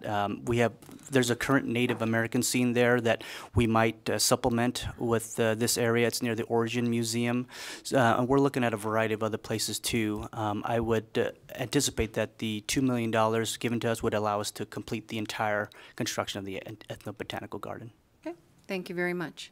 And you are considered a national botanical, you have botanical Correct. garden designation Correct, now, we do. correct? That's correct. All right. Any questions from any committee members at this time? Seeing none? All right, thank you very much. Thank We you. appreciate that. Is there anyone else wishing to come forward in neutral on Assembly 355 at this current time? Not seeing anyone, then I believe the hearing, we can go ahead and close the hearing on Assembly Bill 355. I do know that there was conversations with some other groups. They were not able to attend this evening.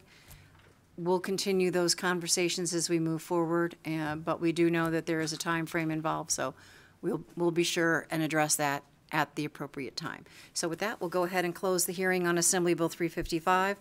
But as I stated earlier, we will go ahead and open up the hearing on, I've lost my notes.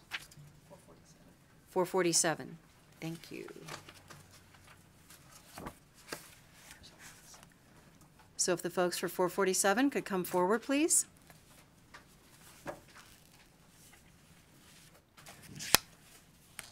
Good evening. We'll go ahead and open up the hearing on 447. Good evening, Madam Chair, members of the committee. My name is Shane Piccinini, and I am a founding board member of the Nevada Center for Civic Education. And I promise that I will not let this go into the wee hours of tomorrow, but I just want to say that the Nevada Center for Civic Education is an organization that has been a long time in the making. You know us first and foremost for the We the People, the Citizen, and the Constitution program that we run, but that's not the only thing we do. We also have the Project Citizen program, and Assemblywoman Teresa Benitez Thompson may be familiar with that program because in 2017 we brought a bill forward with a social worker intern that we used that curriculum for. And then we also have the Nevada History Project, we have Law Day, and then once again, when it's safe for people to enter into the schools, I would like to bring back the Legislators in the Classroom program where we connect you with the schools in your district, elementary through high school, to give you an opportunity to talk about what you do and, more importantly, remind the students that, you know, lawmaking in the legislature is not this big scary thing. So we have really grown this program over the years. You know, it started out in the beginning with federal funding through the United States Congress. We're hoping that we might be able to get some of that back in the future. And then we moved over to the state bar, and then eventually we created the Nevada Center, which really is actually a better move for us. And so with that, I will hand it over to Andy, and he can give you some additional details. Thank you. Mr. McKay? Good evening, Madam Chair, members of the committee. For the record, Andrew McKay actually appearing in front of you and is in my capacity as treasurer of the Nevada Center for Civic Engagement. Really brief history, and I'll be quick because it's getting late. I'm a proud alumnus of this program over a quarter century ago. I sat actually at, I believe, this table and competed. In short, in 2019, the legislature generously provided much-needed funding to the center to enable us to grow the We the People competition. Many of you that I'm looking at right now either have children that have participated in it or have judged the competitions. I think the proof is in the pudding. Just to give you a couple real quick things in terms of what this funding went to, and as you could look back at the report that we provided IFC pursuant to the provisions of the appropriation from last session. But just to give you an idea, training the teachers in order to educate them on this program and to get it into the classroom and into the students' brains and psyches. 8 teachers, we were there to facilitate the Summer Institute. where 67 new teachers were taught in the curriculum. With respect to coordinator stipends, those are the individuals that donate a ton of time, and they are the gears that make this bus move forward. They make sure everything is running on time. But most importantly, I think I'd be remiss if I didn't recognize Kathleen Dickinson. She's on the Zoom. I'll turn it over to her because she's honestly the brains behind this. We're just the board. Our job is easy, to be honest. And Kathleen can certainly explain a little bit more. But if we did not get that appropriation, and I don't think this is hyperbolic in the least in 2019, what you have seen in growing and expanding this program across the state, literally in all corners, from McDermott to Henderson to Reno to Elko, it does not happen without legislative support from 2019. And we implore you, beg, plead, grovel, that you'll be able to give us the same thing this go-around. And before I shut up, Madam Chair, you're going to be missed. So, Thank you very much. So with that, Ms. Dickinson, welcome to the committee. Thank you very much, Madam Chair. I would just like to add to my board members that this program was able to run through COVID. We were able to attain Canvas and Zoom platforms and all kinds of virtual platforms because of the funding that you gave us. So throughout COVID, we were able to hold trainings, provide competitions. We were able to go to McDermott and do virtual and classroom hearings. We have gone to West Wendover. We've been all over the state. And it's a wonderful program for teaching 21st century skills of communication, confidence, all kinds of critical thinking, analysis, and it's a very important and crucial program for teaching civics, current events, and how it correlates to the U.S. Constitution as well as to the Nevada Constitution. So I am available for questions. Thank you very much. And thank you very much for all the work that you do and to being able to keep providing the services throughout the pandemic that we had. I know that probably took a lot of effort. Thank you. We appreciate that. So with that, committee members, are there any questions at this time? Assemblywoman Tolles, I was waiting for you to raise your hand. Thank you so much, Chair. And really more of a comment, I think, than anything. My daughter changed schools just so she could be a part of the We the People program. She transferred in her junior year, and then COVID hit, and she was able to still participate. Over this past year, what would have been in her senior year an extremely depressing time for a particularly social young lady. We the People kept her going through the summer, through the fall, and just recently, a few weeks ago, I'm proud to say that her school broke the barrier, 1/3 in the nation. And we have never, in the state of Nevada, made it into the top 5, and you have literally changed her life. So I just want to say thank you for what this program does and what you've done for these students, especially for what has been an extremely difficult year for our students, and how you've engaged them and how we've sent 2 teams from Incline and Reno High to nationals, and they ranked 8th and 3rd place, and we should be extremely proud of this program and the lives that you've changed through it. So I just had to say thank you on the record. Thank you very much, Ms. Assemblywoman Tolles. With that, any other questions or comments from committee members at this time? Not seeing any. Thank you very much. Appreciate it. This is the hearing for Assembly Bill 477. So I'll go ahead and open up the hearing. Is there anyone in the room in support of Assembly Bill 477? Hearing none in the room, no one on Zoom. We'll go to broadcast services. Is there anyone on the phone line in support of Assembly Bill 477? If you would like to testify in support on AB 477, please press star 9 now to take your place in the queue.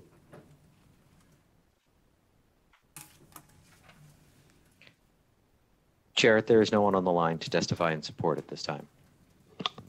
Thank you. Is there anyone in opposition in the room? Seeing none, no one on Zoom. Is there any opposition on the phone?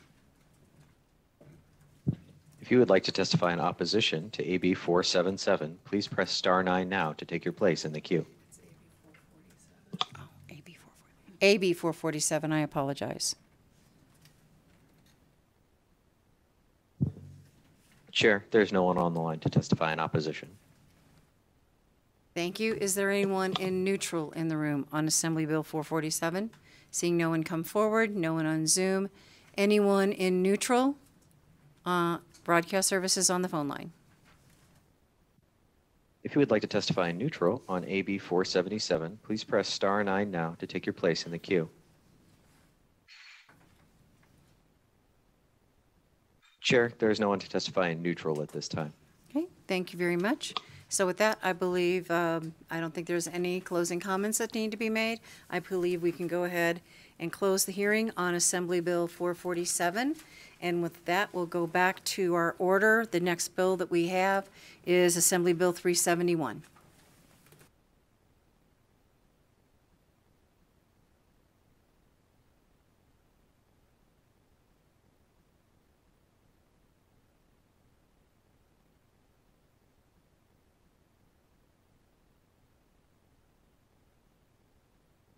Evening, Ms. Miller, please proceed. Thank you so much. Good evening, Chair Carlton and members of the committee. For the record, I am Brittany Miller and I represent Assembly District 5. To present AB 371 in its briefest capacity, what it does is it requires that if a student makes a claim of a racist act that was done at school, that it be investigated in the same exact manner according to the existing bullying protocols that are already in place in school. With that, there were originally fiscal notes that were placed on the bill, but per the amendment that was adopted in the Assembly before it was voted out of committee, all of those fiscal notes have since been removed. And with that, I'm open for questions. And thank you, Ms. Miller. Have you provided the documentation on the removal of the fiscal notes to the committee staff? In some cases, some of the fiscal notes, the districts went ahead and did an unsolicited one, so it's up on Nellis where it has it zeroed out. And in other cases, they're still working on it, but I do have emails from everyone. If you could please forward those emails to myself and to committee staff to make sure that we can attach them to the bill as it moves forward. It's always good to have it in writing and have it attached. Thank you very much. So with that, committee members, are there any questions of Ms. Miller at this time? Seeing no other questions, thank you very much, Ms. Miller. So this is the hearing for Assembly Bill 371. We'll go ahead and open it up for those in support. Is there any support in the room, please? Madam Chair, members of the committee, for the record, my name is Annette Magnus. I'm the Executive Director of Battle Born Progress. I am here in support of AB 371 and thank Assemblywoman Miller for this important bill. By investing in legislation, this committee will help bring solutions to racially motivated bullying and discrimination in schools. Too much of that is happening, so whatever we can do to address it is worth every penny. Thank you. Thank you very much. Anyone else in support in the room? Seeing none, seeing no one on Zoom. Is there any support on the phone lines? If you would like to testify in support on AB 371, please press star 9 now to take your place in the queue.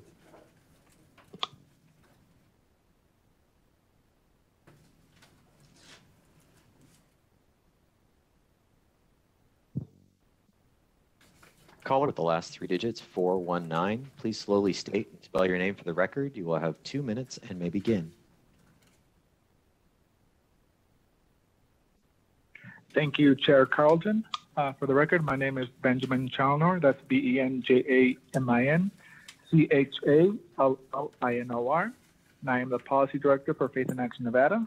I would like to echo the sentiments and the comments made by the previous testifier. We'd like to thank Assemblywoman Brittany Miller for bringing this bill. as someone who experienced racial bullying growing up in our schools, this is a very important bill to make sure that other kids in our school system don't experience this. Thank you so much. Thank you. Is there anyone else in support on the phone line? Caller with the last three digits, 710. Please slowly state and spell your name for the record. You will have 2 minutes and may begin. Hi, Chair and committee members. My name is Maria Nieto Orta, spelled Maria, last name Nieto, space Orta. I just want to say Mi Familia Vota Nevada is in full support of AB 371 and want to thank Assemblywoman Miller for bringing this bill forward. Thank you for your time. Thank you very much. Anyone else in support on the phone, please? For those of you that have just joined the call, if you would like to testify in support on AB 371, please press star 9 now to take your place in the queue.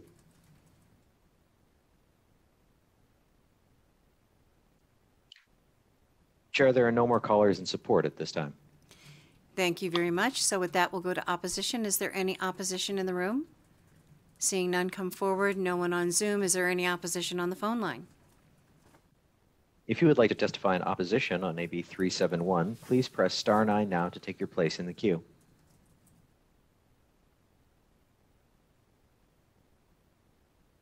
Chair, there's no one on the line to testify in opposition at this time.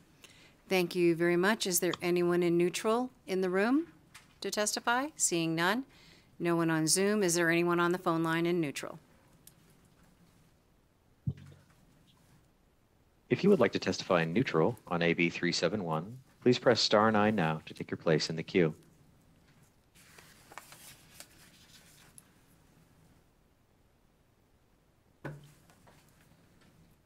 Caller with the last three digits, 247, please slowly state and spell your name for the record. You will have 2 minutes and may begin.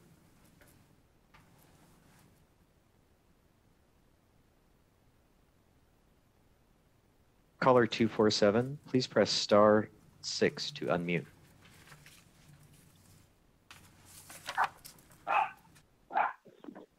Hello, good afternoon. I apologize. I was trying to get into support. Can I still testify, Chairwoman? You sure can. Go ahead. That's fine. Thank you. I appreciate that. Good evening, Chair and members of the committee. For the record, my name is Erica Castro, ERIKACASTRO. I am with the Progressive Leadership Alliance in Nevada and also testifying on behalf of the Nevada Immigrant Coalition in support of Assembly Bill 371. Our schools are meant to be safe learning environments, but they are not immune from racism and hate, which impacts students' ability to learn, their self-esteem, mental health, and feelings of safety at school.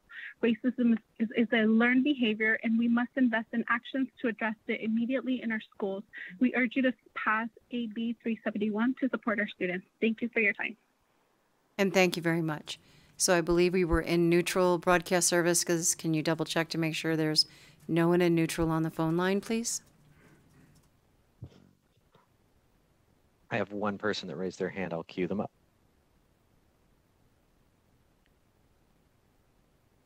Caller with the last three digits, 490. Please slowly state and spell your name for the record. You will have 2 minutes and may begin.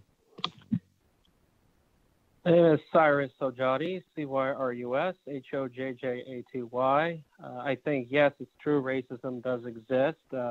However, I am concerned that this does not address all forms of non-European ethnic groups. I have not heard of how this is going to prevent possible racism on people who originate from the Middle East and East Asia. And not to mention, keep in mind that reverse racism can exist as well. People can be biased to people who are European descent as well. I think that any form of prejudice is absolutely wrong. And I believe one of the ways that we can handle it is we can give people the choice of whether they want to live in a diverse or a homogenous society. And that should be implemented all over the world. We thank you for bringing this issue very, very up. And I will yield my time. Broadcast services, is there anyone else in neutral? Caller, Chair, there are no more callers on the line at this time. Thank you very much. So with that, Ms. Miller, are there any closing comments? No closing comments from Ms. Miller. So with that, we can go ahead and close the hearing on Assembly Bill 371, and we can open up the hearing on Assembly Bill 376. I believe Ms. Torres is coming through the door as we speak.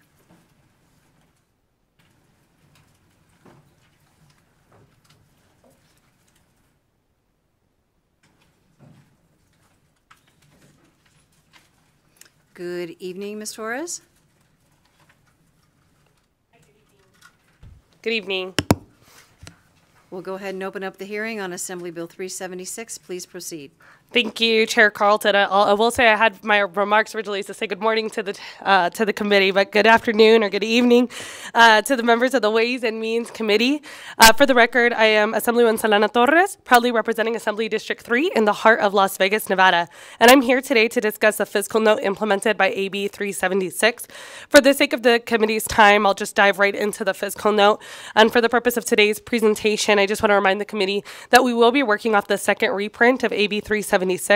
The committee should note that the fiscal notes online are no longer applicable with the revisions to the bill, as the bill has been significantly amended in the committee.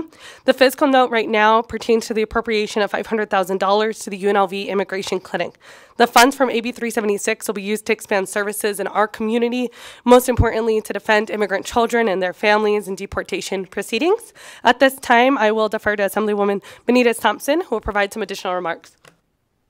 Majority Leader. Thank you so much. Thank you, Madam Chair, members of the Assembly Ways and Means, and thank you to the bill sponsor, Assemblywoman Torres, because this has actually been a joy and a pleasure to work on, and I learned so much, and I am quite excited about this. And so I want to walk you through the fiscal note. You're going to see that you have a document that's uploaded from UNLV's Immigration Clinic, and the conversation with Ms. Torres was, how can we help our helpers? We have folks in the community who are doing really great work, who are providing pro bono services to our immigrant community, and we know we have populations in need. So how do we help our helpers? And the answer was get more support to the UNLV Immigration Clinic. So had the pleasure of talking with Mr. Kagan and working through the program, and had great support and help from NSHE to make sure that we were walking through this appropriately, and how we were talking about cost and running through the cost. So you're going to see on page 1 a description of what the program is, and within this you're going to see a reference to the intent of what's going to happen. So we wanted to make it clear that this is not going to pay for faculty positions, because we've already funded those and we have already done that. Instead, what it's going to do is allow for new direct service provisions, and so these positions will be able to help, for example, like a paralegal position with people who directly defend immigrant children and their families. Additionally, what it's going to allow the UNLV Immigration Clinic to do is to potentially pull down dollars from the Immigrant Justice Corps to place entry-level attorneys and paralegals into this. And so that's a fellowship program where they take, I'll call them new baby lawyers, they take new fellows in and they house them there, and then these are smart, amazing graduates doing fellowship work to come in and work with this population. When you look at page 2 and you start working through what the fiscal note is, you can see that we've got the cost for year 1. It'll be identical for year 2. And you can see we've laid out they've laid out the payroll cost, rent, utility, litigation expenses, and insurance coverage, staff development, professional fees for $250,000 in the first year. It would be those same costs in the second year. That's where you're getting the total $500,000 appropriation. But you can also see below about the additional impact from that investment, and you can see how those dollars are coming in as well. And so we believe this is a smart use of money. We think it's an exciting use of money. And at this point, I'll turn it over to Mr. Kagan. Good evening, Mr. Kagan. Please proceed. My name is Michael Kagan. I'm the director of the UNLV Immigration Clinic.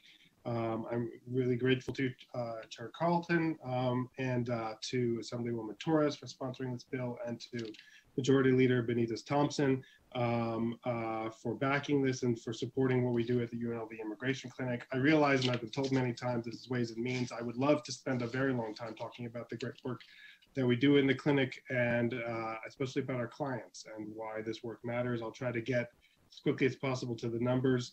I want to state clearly that in terms of our role in the community, and particularly for immigrants and for mixed families in Nevada, what makes us unique is our focus on deportation defense.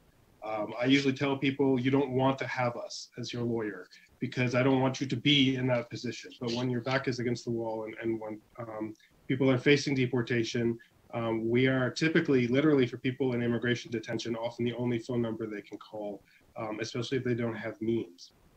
And the vast majority of people in immigration detention don't have the means to hire a lawyer, and nor do unaccompanied children. So we focus on those two areas, detain people in immigration detention and unaccompanied children. Children are our largest group of clients. We have had, most of our child clients have been middle school or high school age, but we have had clients as young as 3 when they first walked in the door. And again, that's not something law school prepares you for very well. That's not a normal kind of client. But those children are victims of violence in their countries and often of child abuse as well. The number you should realize before I get to the budget numbers is 4 out of 5, or 80%. In data at the Las Vegas Immigration Court going back to 2001, when people have lawyers, 4 out of 5 times they avoid deportation, which shows that just because they're in immigration court does not mean that people need to be deported. But when people don't have lawyers, 4 out of 5 times they are ordered deported. The exact opposite. And that's why it's so essential to make sure that the most vulnerable people have lawyers in this process. Why is this a matter for the state? The reason is that these cases cost the state money. When someone from Nevada is deported, that means that a family loses a breadwinner. That means a child loses a parent. That means that children are more likely to go into foster care. That means that schools may have additional costs for interventions to help that family. And I hope, for the sake of child safety, that is ultimately the state's responsibility, and that's why it's important for us to do that work.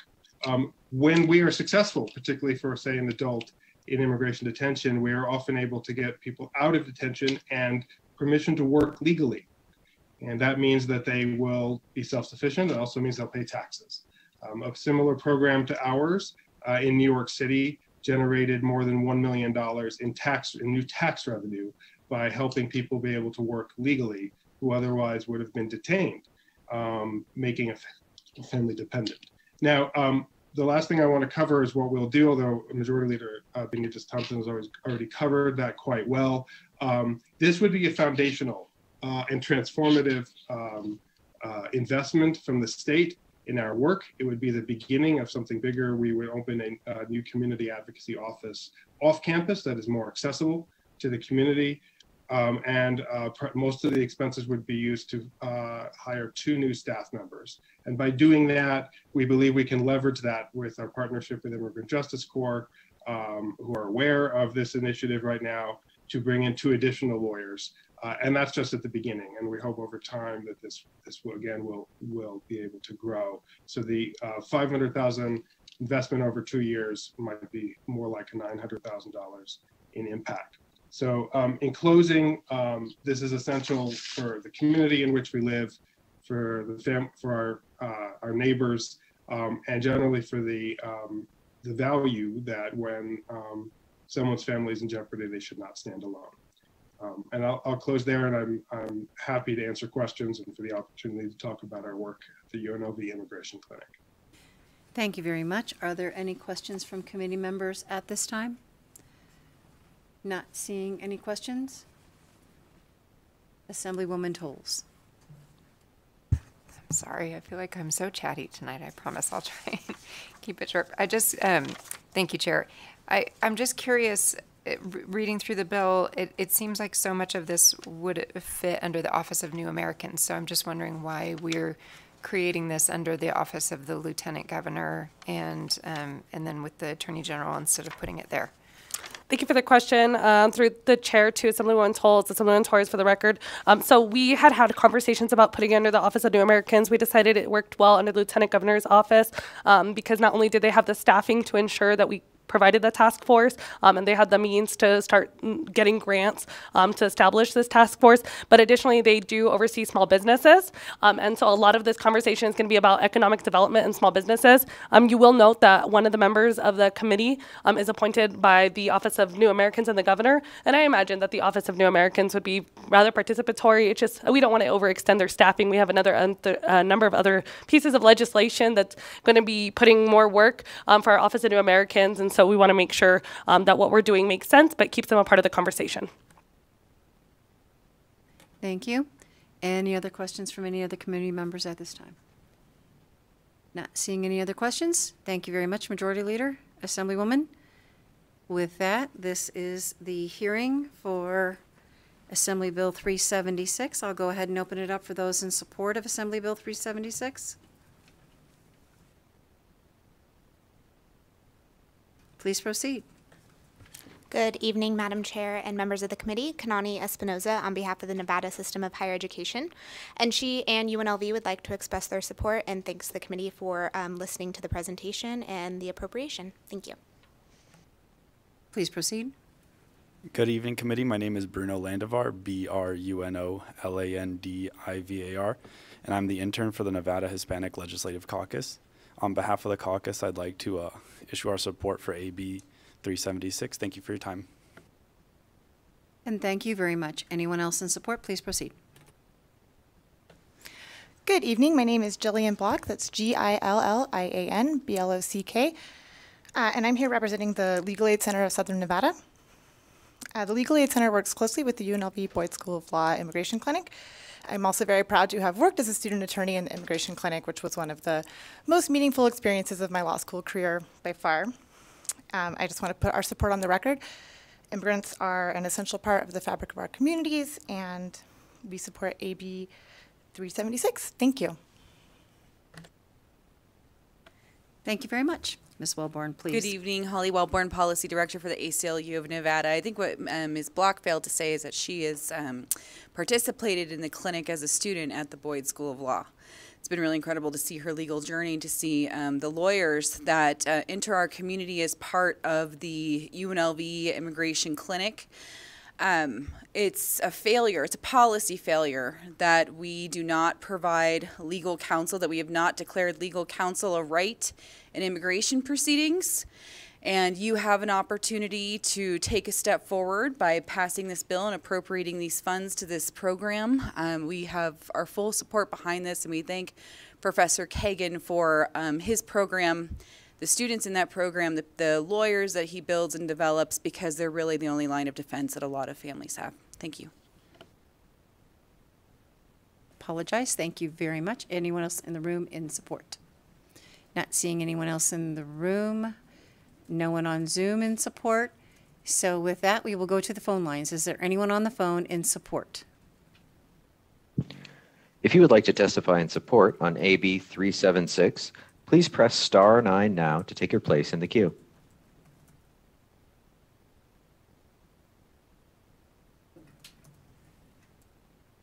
Caller with the last 3 digits, 710, please slowly state and spell your name for the record. You have 2 minutes and may begin. Dear Chair and committee members, my name is Maria Nieto Orta, M-A-R-I-A, space N-I-E-T-O-O-R-T-A, and I am the co-chair of the Undocumented Council. The Undocumented Council is a subcommittee of the Nevada Immigrant Coalition, and we are in full support of AB 376. As mentioned before, the UNLV Immigration Clinic provides deportation defense to CSN and UNLV students and their families. As someone who has been directly impacted by the financial burden of the long-lasting deportation defense proceedings, I urge the support of AB 376.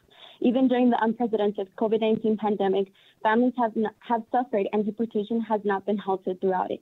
We ask the committee to fully support AB 376, and thank you for your time. Thank you. Anyone else on the phone line in support, please?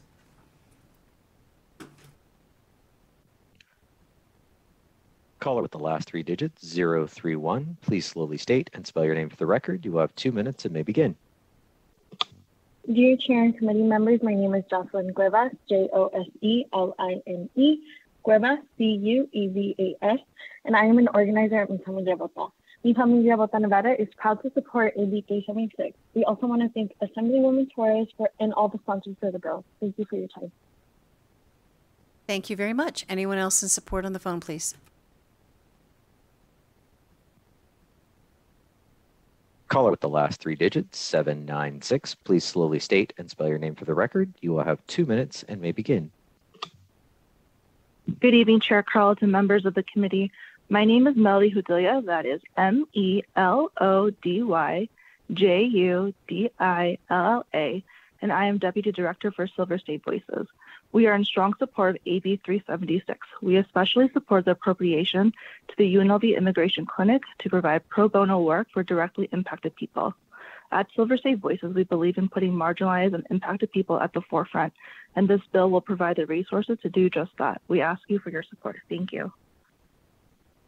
Thank you. Anyone else in support, please?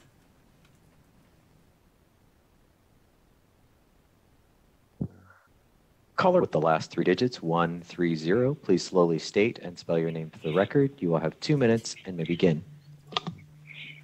Good evening, Chair and members of the committee. For the record, my name is Christine Saunders. That's CHRISTINESAUNDERS.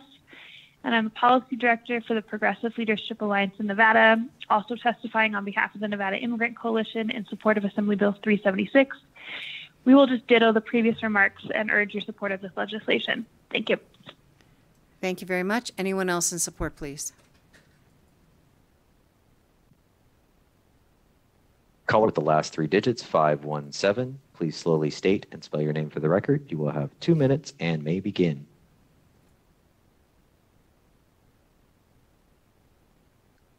Caller 517, please press *6 to unmute. Good evening, Madam Chair and committee members. My name is Rico Ocampo, spelled RICO space OCAMPO. I am with Make the Road Nevada. Today, I am testifying on behalf of our members in support of AB 376. We know that in Nevada's immigration court, there's no federal government-provided public defender system, even for unaccompanied children fleeing violence. Ultimately, it is for a judge to decide what happens to each case in immigration court, but a fair decision cannot be reached when only one side is properly represented. Denying legal services to those that may need them the most contradicts our bedrock values of due process and fairness. And public resources invested in immigrant legal defense go back into the community, including into local tax revenues, and reduce the cost of separating families. For example, a study in New York City found that immigrant legal defense led many more people to obtain legal employment, which generated new tax revenue for local governments. By investing in equal access to due process, deportation defense advances a more equitable vision of justice. It is why I urge this committee to support AB 376. Thank you. Thank you very much. We're just about at the end of support, so I'm going to take one more, and if there are any others on the phone line, then I would like to ask them to just submit their support in writing to be included in the record. So with that, is there anyone else in support? Chair, this is the last caller in the queue. Thank you. Caller with the last three digits, 419. Please slowly state and spell your name for the record. You will have 2 minutes and may begin. Yes, thank you, Chair Carlton. This is Benjamin Challinor, BenjaminChallinor. I'm the Policy Director for Faith in Action Nevada, and I would like to say ditto. Thank you. Thank you very much. We appreciate that. So with that, we've done support. Is there anyone in opposition in the room? Seeing no one in opposition, no one in opposition on Zoom. Is there any opposition on the phone line, please? If you would like to testify in opposition to AB 376, please press *9 now to take your place in the queue.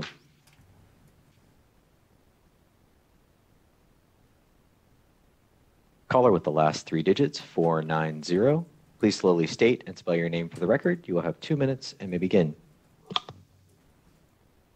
Good evening, everyone. Thank you for having me here. My name is Cyrus Hojjati, Cyrus Hojjaty.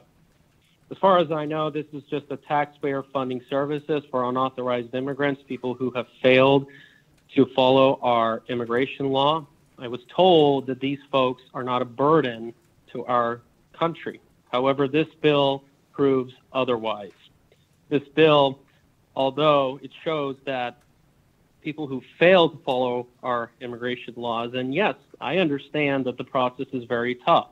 Both of my parents came here as immigrants with lawyers and everything. However, it is unfair to the people who have followed the law just like them.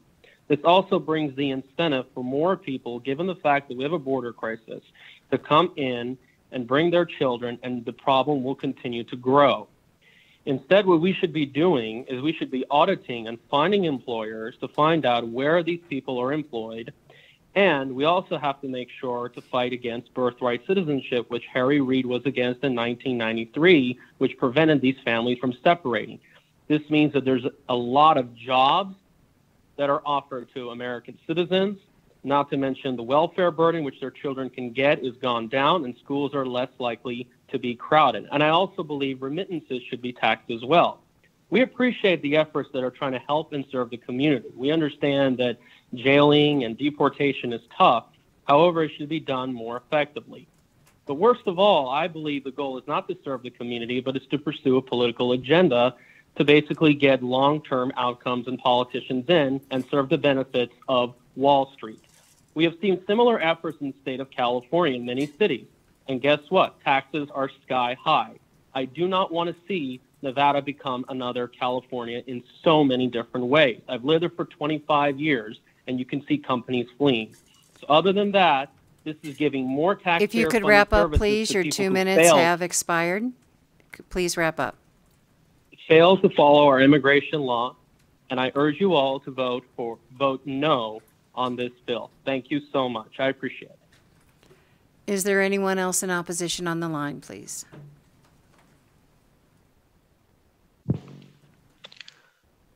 Caller with the last three digits, 196. Please slowly state and spell your name for the record. You will have 2 minutes and may begin. Good late evening, Chairwoman Carlton and members of the Assembly Ways and Means Committee. I'm Eric Spratley, S-P-R-A-T-L-E-Y, for the Nevada Sheriffs and Chiefs Association. The Nevada Sheriffs and Chiefs support Nevada's immigrant workers and all of our Nevada residents, taxpayers, and businesses. We do not oppose the task force or any appropriation, but do oppose the potential of an unfunded mandate created by Section 20.6 in AB 376, the second revision on NELIS, that requires law enforcement agencies to adopt model policies created by the Attorney General. While these policies might possibly end up being applicable policies for every Nevada law enforcement agency, and there are hundreds, each Nevada law enforcement jurisdiction is different and unique. Law enforcement leaders across Nevada are elected or appointed by the people of that jurisdiction, and as such, their local law enforcement operations have policies which reflect how those Nevada residents want their jurisdictions to function. There are no fiscal notes applicable to this section, as there is no way to determine how many policies may come out of this endeavor. But adopting policies is not something as simple as copying and pasting onto an agency letterhead. It takes personnel hours and legal evaluation at the local level to make sure a policy can be implemented appropriately. Even if the local law enforcement agencies choose not to adopt the policy per the provision in Section 20.6.2b, the personnel hours and most likely the legal evaluation must still be done to ensure the law enforcement agency is on good footing to make that determination. To avoid this future potential of an unfunded mandate, we oppose Assembly Bill 376, reprint 2. And this committee has yet to support our position on anything, but we thought we'd get it on the record anyway. Thank you, Madam Chair. And thank you, Mr. Spratley, but I don't think you need to call out the committee or make it personal. The committee works on issues and brings things to a vote, and that's how the process works. Thank you very much. So with that, broadcast services, is there anyone else in opposition on the phone line? Caller with the last three digits, 859. Please slowly state and spell your name for the record. You will have 2 minutes and may begin. Good evening, Madam Chair, members of the committee. My name is Janine Hansen, Janine Hansen. I am the state chairman of the Independent American Party. AB 376 includes an appropriation for $500,000 to the Boyd School of Law to pay legal fees for illegal aliens to be paid for by taxpayers. Nevada taxpayers already pay exorbitant taxes to support illegal aliens. FAIR estimates the annual fiscal burden on Nevada taxpayers associated with illegal immigration to be about $630 million. That was in 2008. This equates to an annual average cost of about $763 per native-born headed household in the state of Nevada. In addition, there is a cost to the state's economy resulting from remittances sent abroad that amounted to $618 million in 2006.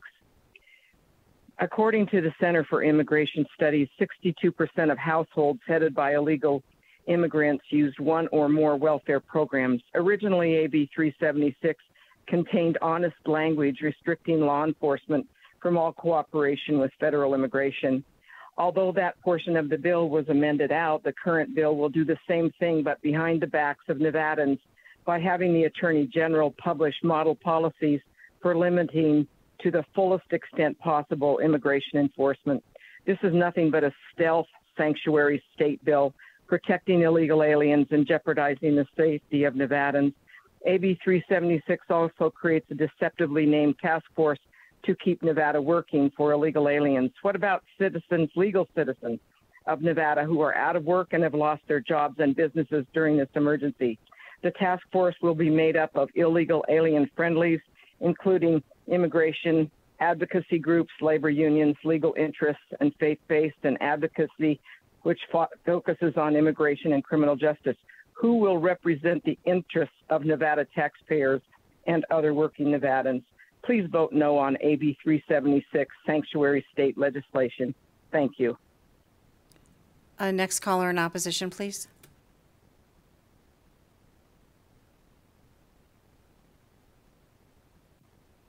Caller with the last three digits, 105. Please slowly state and spell your name for the record. You will have 2 minutes and may begin. Good evening. My name is Lynn Chapman. I'm the state treasurer of the Independent American Party, LYNNCHAPMAN. We should be using our state's resources and tax dollars for Nevada citizens, especially with the pandemic problems we've had for over a year. Americans have lost their jobs, businesses, and sometimes even their homes.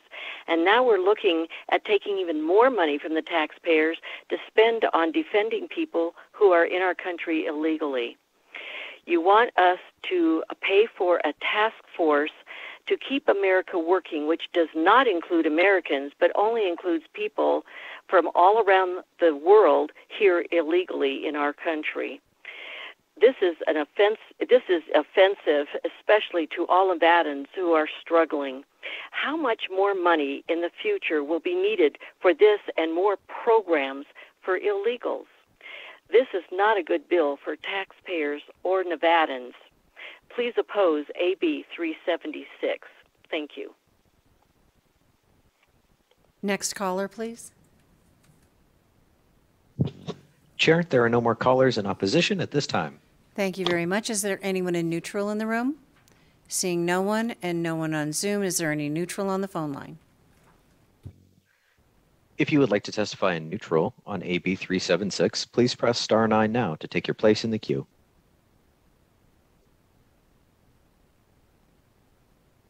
Chair, there's no one on the line to testify in neutral.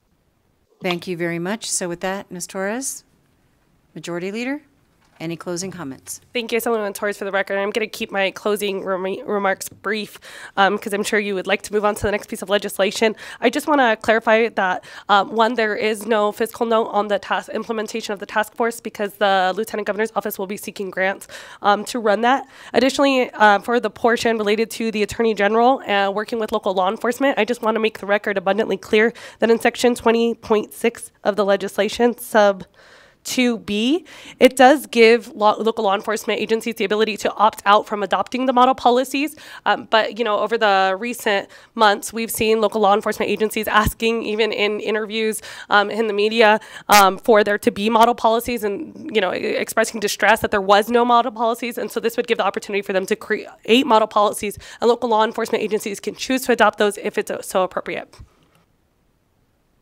Thank you, Ms. Torres. So with that, I'll go ahead and close the hearing on Assembly Bill 376, and I'll open up the hearing on Assembly Bill 382 and invite Mr. Watts to the table.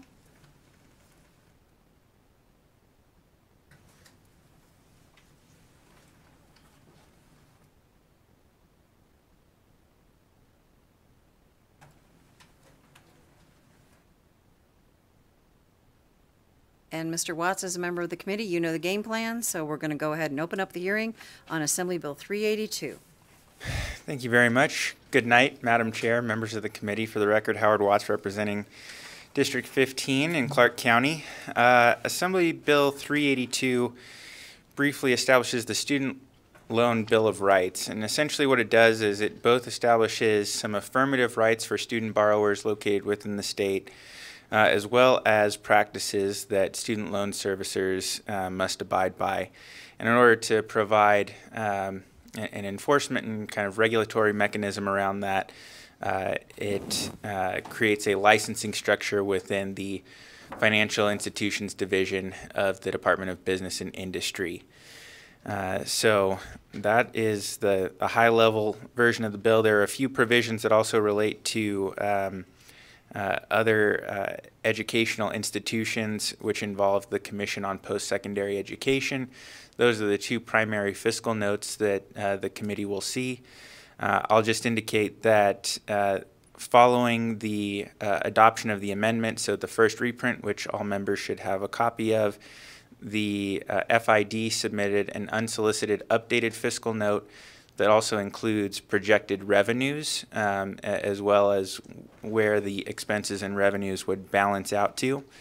And then I will also just briefly note that you should have on your desks a conceptual amendment that I have proposed after talking with the Commission on Post-Secondary Education. I believe we have Ms. West available by Zoom to provide additional details if requested. Essentially what this does is adjust some of the fee schedules related to the commission in alignment with particularly Colorado, which has a similar regulatory structure, in order to mitigate the ongoing costs in the commission's submitted fiscal note. And then the other major item that they had was an IT project, and I just wanted to note for the committee that that project actually was approved in the 2019 legislature. It was something that we had to remove in 2020 as a budget reduction measure, and then it was not included in the recommended budget for this biennium. But it was something that was previously identified as a need for our state. So with that, I'll conclude and happy to take any questions that you have. Any questions of Mr. Watts at this time?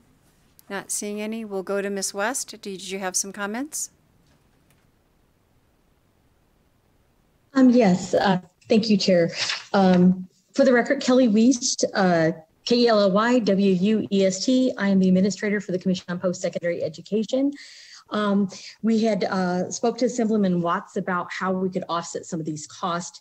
Our first year projections for revenue equal $124,000, and that will reduce down the cost to $395,073. And in the second year, our projections will actually give us a positive result of $4,445 above what the cost will be to operate the program. Okay, thank you very much. Any questions from any committee members at this time? Mr. Haven. Thank you, Madam Chair. How are the fees developed?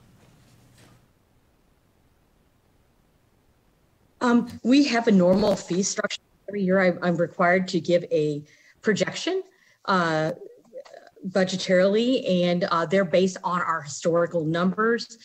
And some of the areas where we're dividing out the per student fee cost, I'm able to determine what fee was paid by a college and university versus a non-college degree program. And so we were able to use our current data to come up with these numbers. And if I may, Assemblyman Watts, for the record, and I don't know if what you meant was how was the proposed fee schedule developed, and Ms. Weiss may be able to elaborate on that as well. But essentially, it was looking at what structures exist in some other states, as well as looking at how implementing some of those various structures that we've seen in other areas could be used to essentially balance out the costs so that there wasn't a need for an additional general fund appropriation. Mr. Haven, any other questions at this time? No? Assemblywoman Tolles. Thank you, Chair. And we've had some good discussions about this legislation. I did have some concerns initially when we sat down the first time you introduced this with the fees, and we talked about how that was, standard for this. But I noticed in the amendment we're doubling the fees, and so could you just expand on why we doubled them? Is that purely to get rid of the fiscal note or to reduce the fiscal note? Because those are substantially more. Thank you for that question, Assemblywoman Tolles. Howard Watts for the record. I'd like to defer to Ms. Weiss. She has some additional background on some of these various fees. Many of them have not been updated in some time, and that factors into some of the decisions for some of the adjustments. Again, one of the other considerations was trying to find a way to allow the commission to be self-sustaining without needing to bring in additional general fund dollars. And so once we had the proposal, I wanted to bring it before the committee for your consideration. Kelly Weiss for the record. The only fee that we have that actually has doubled is the initial application for licensure. And Nevada actually has more applications than other agencies of our size across the United States. How we plan to offset this is for the small business owner that may open up a very small school that will have less than 100 people. We plan on going back to the Nevada Administrative Code and changing some of the requirements for the CPA reviewer audited financials, and give them options to provide tax records and do some other statements and not have that burden of expense, which ranges from about $2,500 to about $5,000. So for the small business, they'll actually come out ahead in the long run. And colleges and universities, which obviously have more resources, would be able to pay the additional cost. For the other areas, there are a couple of new proposed areas. One of them is in the experiential learning category. Right now, an institution that operates outside of the state of Nevada pays a one-time fee. They don't pay any other fees, and we do have to maintain that license. And this would create a charge where they would have a renewal and offset some of those costs.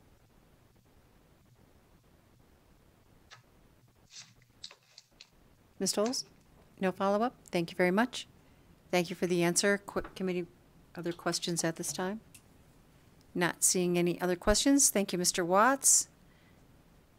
With that, this is the hearing, so we'll go ahead and open it up for public testimony. So do we have anyone here in support of Assembly Bill 382? Seeing no one in the room in support, no one on Zoom. Is there anyone on the phone line in support of Assembly Bill 382?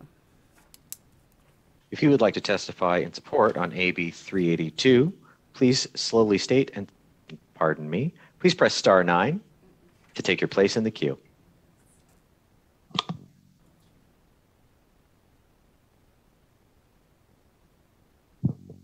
Chair, there are no callers in support at this time.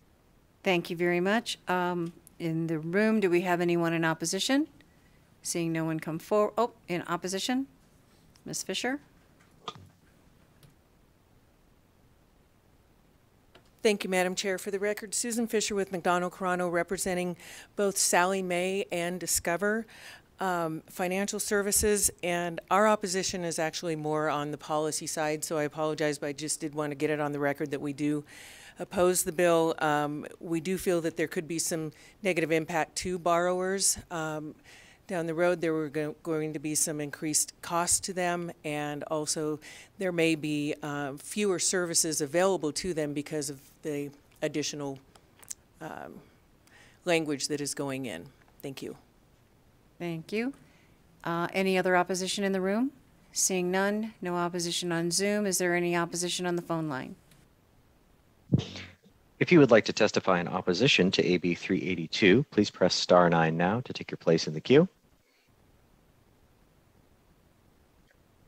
Caller with the last 3 digits, 092, please slowly state and spell your name for the record. You will have 2 minutes and may begin.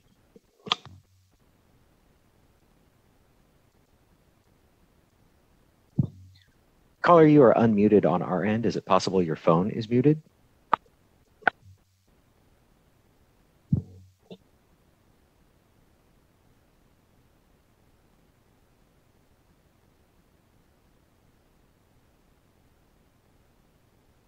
Can you hear me now? I apologize. There you go. My name Yes, is we can Mary hear you. Blair. I work for Discover Financial Services. Thank you, Chair Carlson and committee members. Every year, Discover makes hundreds of private student loans in Nevada, and our total default rate across the country is less than 1%. Discover opposes AB 382 in its current form. The current language exempts only federally chartered banks, though Discover shares many of the federal regulators with those banks. And if AB 382 is enacted, Discover will no longer be able to lend to Nevada families because we cannot meet a notification requirement in the bill. The cost to Nevada, if Discover can no longer lend in the state, will be other players entering the market, some without the vigorous state and federal regulations that Discover has. Some of you may have heard that the language in AB 382 has been passed in a dozen other states. That's not factual. In fact, the states of Virginia, Illinois, Massachusetts, and Colorado, all democratically led state legislatures, have amended their legislation with the necessary exemptions that Discover needs to be able to continue to work in those states, and we've supported those bills. Assemblyman Watt was kind to meet with us, and we've provided him language that has a very simple fix to AB 382. We're happy to share that language with each of you as well, and thank you for your consideration tonight. I'm happy to answer any questions. Thank you. With that, we can go on to the next caller in opposition, please.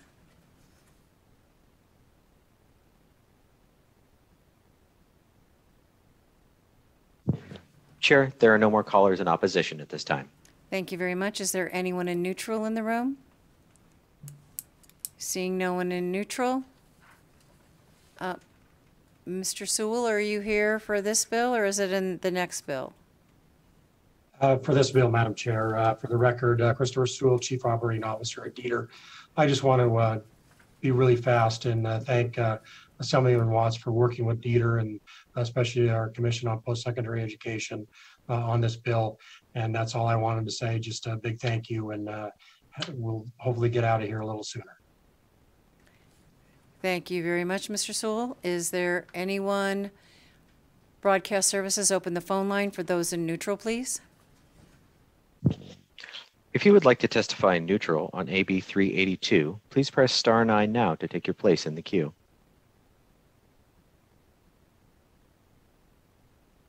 Chair, there are no callers in neutral at this time. Thank you very much. Mr. Watts, any closing comments, please, briefly? Thank you. I will be very brief, Madam Chair, members of the committee. Thank you for your consideration. Just a brief note, in opposition, I've talked with Sally Mae and Discover and a couple of entities about their concerns.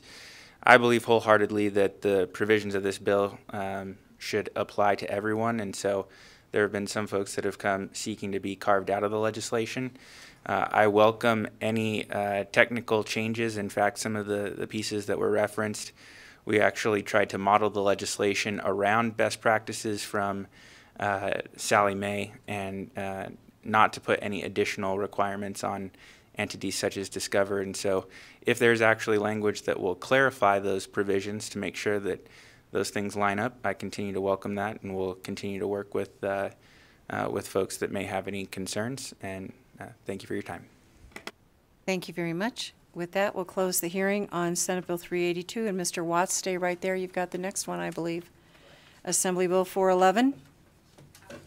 Oh, no, I apologize. I had your name on it, but I was wrong.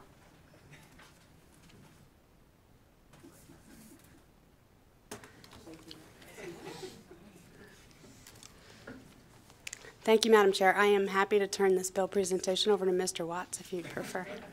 That's quite all right. So with that, we'll open up the hearing on Assembly Bill 411. Welcome, Assemblywoman. Please proceed.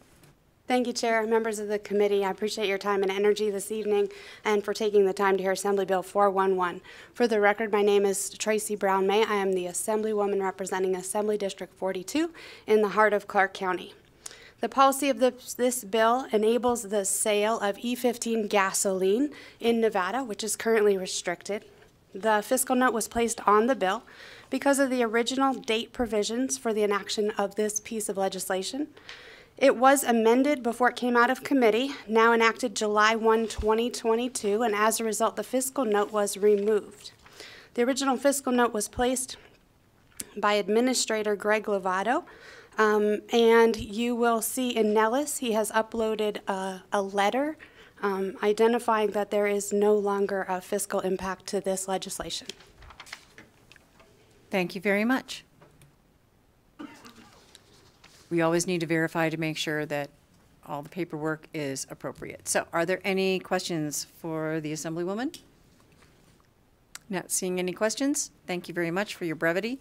We appreciate it. It is the hearing for Assembly Bill 411. I'm going to go ahead and open it up. Is there anyone here in support of Assembly Bill 411? Good evening, Madam Chair and committee members. Matt Walker on behalf of the New Fuels Alliance. Just want to thank Assemblywoman Brown May for her hard work on this bill and would appreciate your support. Thank you. Thank you very much. Anyone else in support in the room? Seeing no one on Zoom, anyone in support on the phone line? Chair, there are no callers on the line in support at this time. Thank you very much. Is there anyone in opposition in the room? Seeing no one in opposition, no one on Zoom, is there anyone in opposition on the phone line? Chair, we have no callers in opposition at this time. Thank you very much. We're going to go for neutral. Folks in neutral, please come up.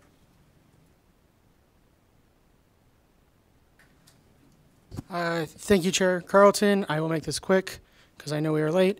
Elliot Mallon for the record on behalf of the Nevada Petroleum Marketers and Convenience Store Association. We are neutral on the bill. We just want to make sure we have it on the record that the Nevada Administrative Code through the Department of Ag allows for the department to do this. We do have a few concerns with pre-2007 cars and misfueling and just labeling, which I think we can work through, and as well as storage tanks and their ability to hold higher alcohol content and seeing how that will work. So we look forward to being part of the regulatory process, and I said I'd be brief. Thank you very much. Thank you very much, Mr. Mellon. We appreciate your professionalism. So with that, that is neutral in the room. There is no neutral on Zoom. Any neutral on the phone line, please? Chair, there are no callers in neutral on the line at this time. Thank you very much. Assemblywoman, any closing comments? Thank you, Madam Chair. Assemblywoman Brown May for the record. I just want to put on record that we're happy to continue to work with the proponents who are in support of this bill to enable all of the regulations necessary to safely deploy E15 gasoline throughout the state. Thank you very much. So with that, we'll go ahead and close the hearing on Assembly Bill 411. And committee members, I think you're about to cross the finish line. The last bill for this evening is Assembly Bill 427, but don't get too excited. Right after we do the bill, we're going to do a work session on some bills to keep things moving. So with that, I'll open up the hearing on Assembly Bill 427. Do we have someone here to present Assembly Bill 427? Okay, what happened?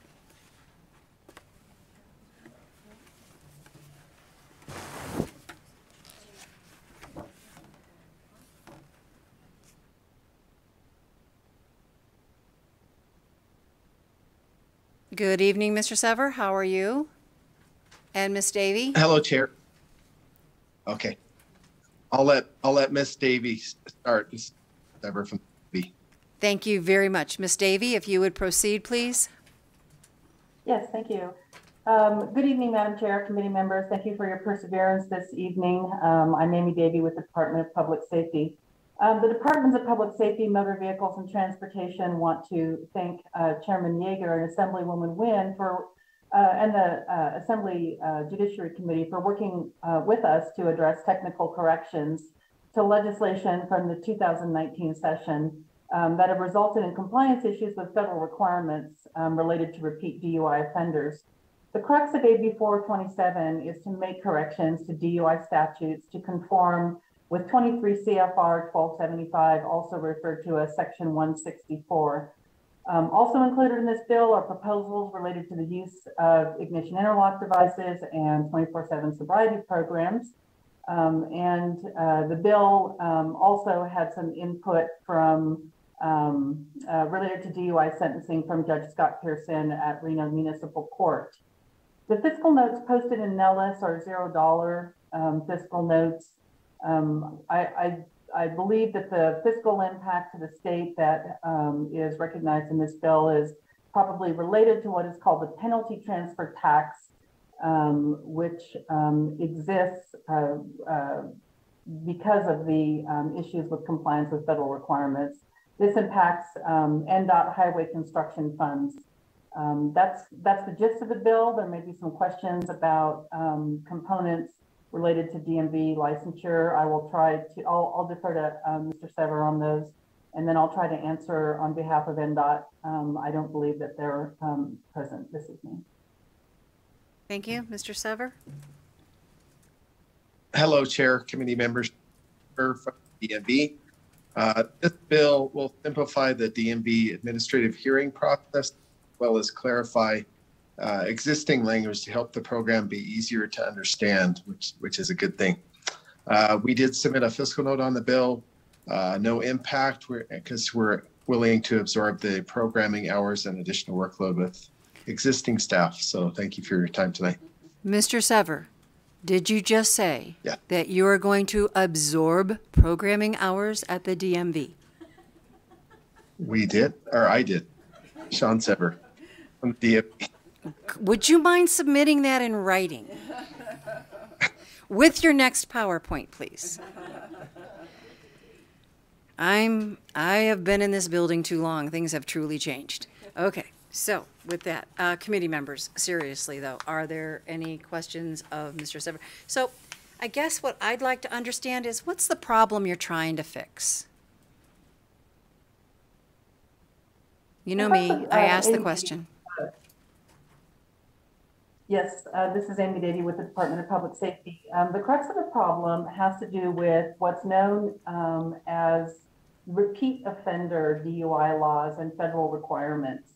In the 2019 session, some legislation that was passed that triggered a non-compliance situation, and we were notified of this non-compliance, and as such, Nevada's federal highway funds through NDOT are subject to what's called a penalty transfer. So NDOT is required to transfer, in the first year of the non-compliance, $8.1 million out of construction and infrastructure funds into other required programs related to this DUI non-compliance. Additionally, we've been working with DMV over the last 2 biennium to address some improvements in the ignition interlock program, to bring 24/7 programs. Assemblywoman Tolles sponsored some legislation last session, and so we're continuing to work on those, the language in those programs to bring those into conformance with National Highway Traffic Safety Administration standards and best practices. But really the crux of this is to address that non-compliance issue. Thank you very much. When it gets this late, I just need it spelled out for me, and that way I've got it. Thank you. Appreciate it. So with that, committee members, are there any questions? So is the non-compliance portions of the bill, is that what's generating the 2/3 vote That would be Section 11, or is that another issue? I'm not knowledgeable enough to be able to answer what the ins and outs of it are. I apologize in terms of the legislation, legislative requirements. Oh, and that's perfectly fine. We don't mind that at all. We'd much rather have that answer. We'll investigate it and move forward to make sure that we understand the different components of the bill. So, Mr. Sever, did you have any other comments?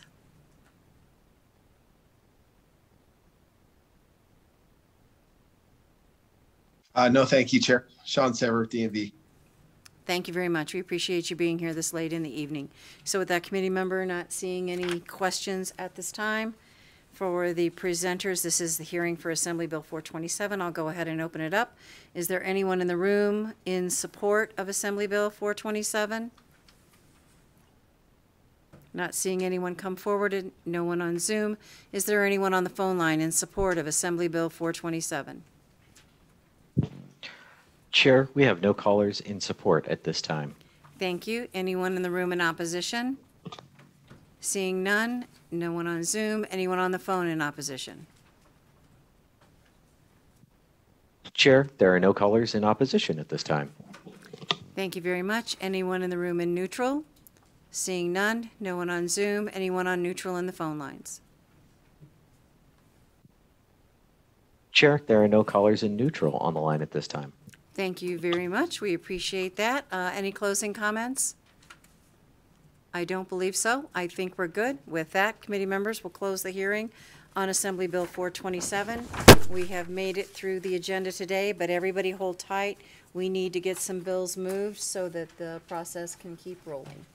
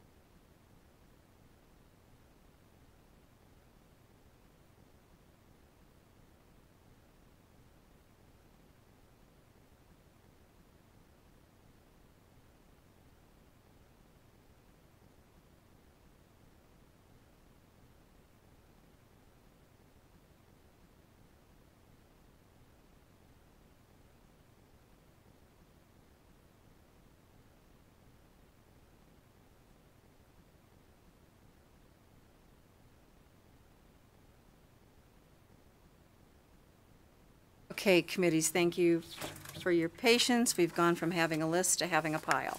So with that, we'll go ahead and start, and I will definitely stand to be corrected, Ms. Kaufman, if I go down the wrong path. So I believe the first bill that we would like to,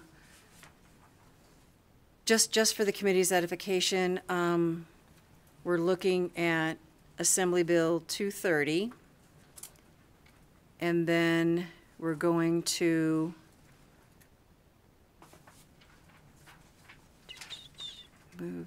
hold. Assembly Bill 224. Then we'll be looking at Assembly Bill 247. Assembly Bill 270. 280 will wait because we have to amend in the appropriation and we have to make sure the numbers are correct. 280 will wait. The elections bills will be moved this evening. So that would be 126, 321, and 422. And also we'll move speakers AB 220 this evening.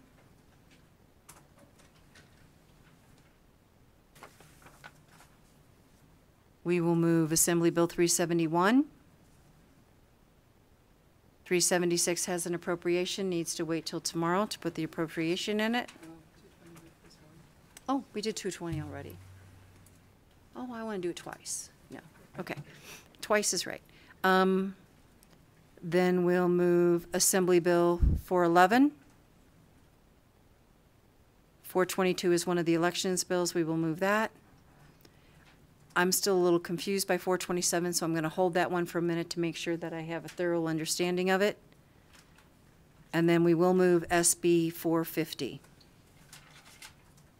And I believe that will pretty much clear our decks so that things can keep rolling right through. So with that, committee members, we'll go ahead and start with Assembly Bill 430. An amendment was proposed on Assembly Bill 430. I'll ask Ms. Kaufman to go through the bill. 230. Oh man, I'm getting dyslexic. My eyes are crossing. Go ahead, Ms. Kaufman. Thank you, Madam Chair. Assembly Bill 230, as amended, revises the jurisdiction of juvenile courts. The bill provides that sexual assault and attempted sexual assault involving the use of or threatened use of force of violence and an offense or attempted offense involving the use of threatened use of firearms under the jurisdiction of the juvenile court rather than the criminal justice system. In addition, the mandatory certification of a child as an adult for these offenses is eliminated, and instead measures provided for the discretionary certification of child for criminal proceedings as an adult for all the offenses over which the juvenile court has exclusive jurisdiction. I would point out that there was a conceptual amendment that was presented by Assemblyman Miller to delete Section 7.5 in its entirety, which related to a study requiring the interim study of, the interim study of housing for youthful offenders. And with that, Madam Chair, I believe that is the only amendment. Okay. Committee members, are there any questions on Assembly Bill 230? That is one that we did here a while back, but did need some work. And then with the conversations about studies this session, we realized what our limitations will be. So the Assemblyman graciously accepted the suggestion to eliminate the study from the bill. So are there any other questions or concerns on Assembly Bill 230? Seeing none, and I don't have this one on my list. Was this the first reprint?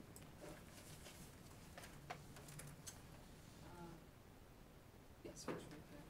So the motion on this bill would be an amend and do pass as amended. I'll take from Vice Chair Monroe Moreno, a second from Ms. Benitez Thompson. Any questions or comments on the motion?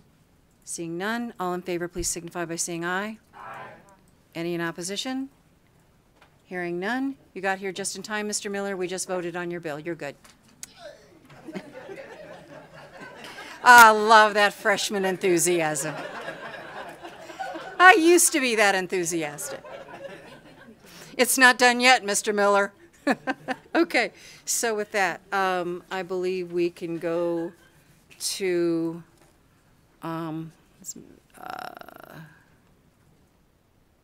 which one did we have next?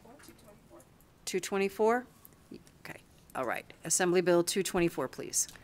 Thank you, Madam Chair. Assembly Bill 224, as amended, provides for access of menstrual products for each middle school and junior high school and high school in each school district and certain charter schools. The products must be made available at no cost to pupils. Among other things, the Board of Trustees of each school district and the governing bodies of applicable charter schools must develop plans to address the lack of access to menstrual products due to affordability and to provide equal access to such products.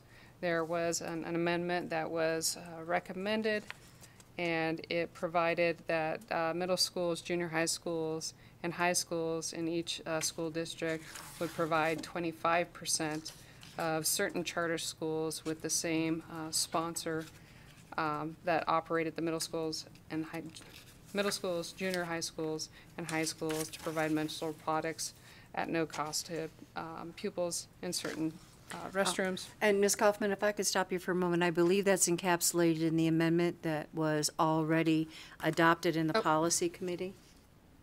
I apologize. I think I have a mock-up.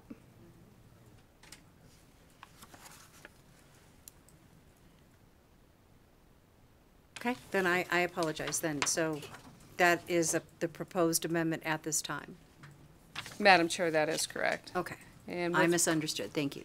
With regard to the fiscal notes, both Washoe County and Clark County both provided testimony related to the costs associated with each of the school districts, and there was no one available from the Department of Education to speak to their fiscal note. However, they had provided a fiscal note of $10,000 in fiscal year 22 and $5,000 in 2023. Thank you very much. Let's hold on for just a second.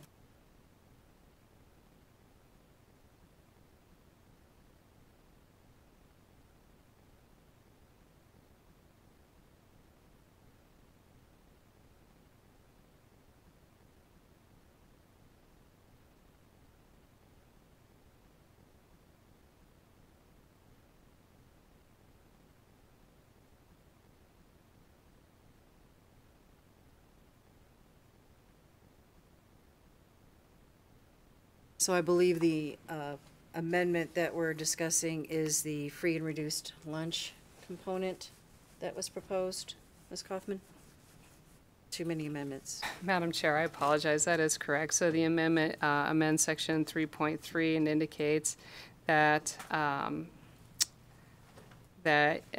in the immediately preceding consecutive years had the highest percentage of pupils who received free and reduced lunch in the school and the school districts or charter schools of the same sponsor in relation to the 25% of the middle schools, junior high schools, and high schools that would be eligible for this service. Okay. Thank you very much. So committee members, I think we've got it clarified now. Are there any questions from any of the committee members at this time? Seeing none, so we are working off of a first reprint, so this would be an amend and do pass as amended. I'll accept the motion from Vice Chair Monroe Moreno, second from Dr. Titus. Any questions or comments on the motion? Seeing none, all those in favor please signify by saying aye. Aye. Any in opposition? Hearing none, passes unanimously of the members present. And we'll just hand these back to the sponsors of the bills to handle on the floor. That'll just be our general theory going for now. Moving on to the next bill. Thank you, Madam Chair. Assembly Bill 247, as amended, revises various provisions relating to the Western Regional Education Compact. Specifically, it deletes certain provisions concerning interest rates, payback provisions, and penalties, and requires 3 Nevada State Commissioners acting jointly adopt regulations governing these matters. regards to the fiscal impact, Section 14 removes the requirement that 25% of the professional student exchange program support be repaid by participants. And the Nevada WICHE estimates that lost revenue would equal approximately $409,892 in future biennia.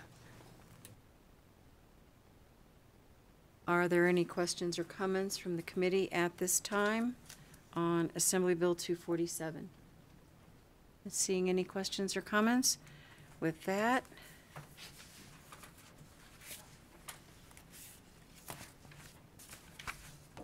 we are working from a first reprint, so this would be an amended and do pass as amended. Take a motion from Vice Chair Monroe Moreno, a second from Dr. Titus. Any questions or comments on the motion? Hearing none, all those in favor please signify by saying aye. Aye. Any in opposition? Hearing none, passes unanimously of the members present.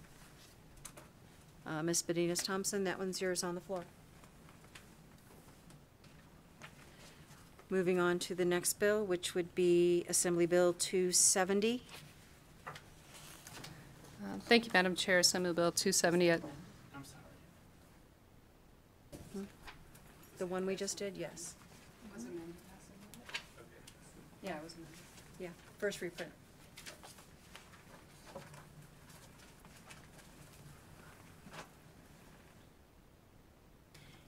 So with that, Assembly Bill 270, Ms. Kaufman. Thank you, Madam Chair. Assembly Bill 270, as amended, requires that any money received for special events held at or on the buildings or grounds of former Stewart Indian School be credited to the Nevada Indian Commission's gift fund to carry out programs to preserve and maintain the building and grounds of the former Stewart Indian School. I would note that the fiscal notes that were provided by the Department of Corrections have been addressed with the amendment. Thank you very much, Ms. Kaufman. Committee members, are there any questions or comments on Assembly Bill 270? Not seeing any. We are working from a first reprint. This would be, there was no proposed amendments, so this would be do pass as amended from Ms. Monroe Moreno, a second from Dr. Titus. Any questions or comments on the motion? Hearing none, all those in favor please signify by saying aye. Aye. Any in opposition? Hearing no opposition, passes unanimously of the members present. I believe we're skipping 280 to get the appropriations correct. I believe we're going to Assembly Bill 321. Did you want to do 126? Oh, we did skip 126. I apologize. Let's go back and get 126 done. Let's go back to the top of the order.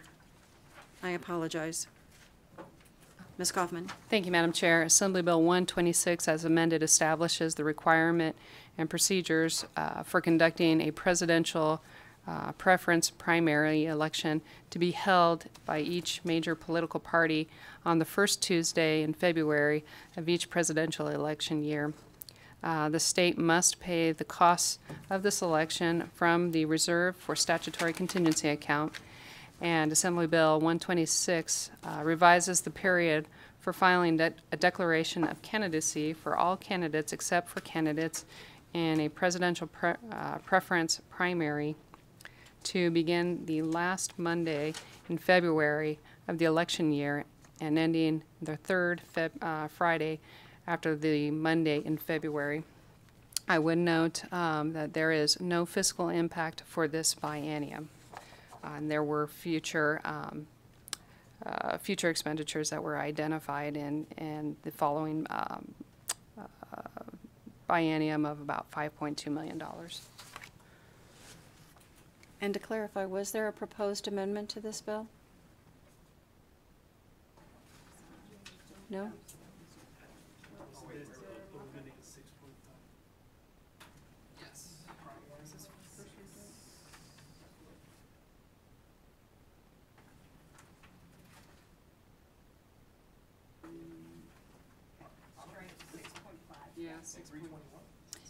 Striking section 6.5? Yes. Yes. And I sent in a Okay.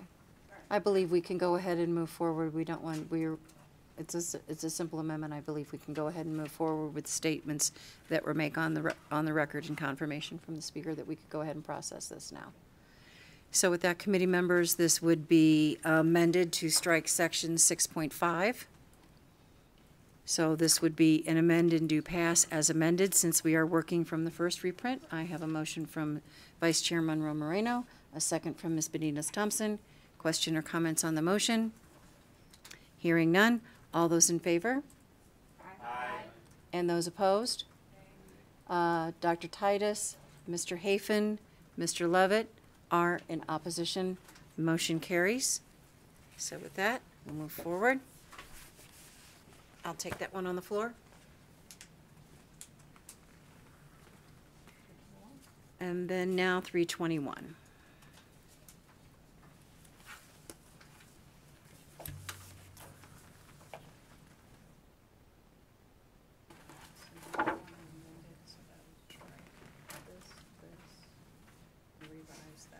Yes, please.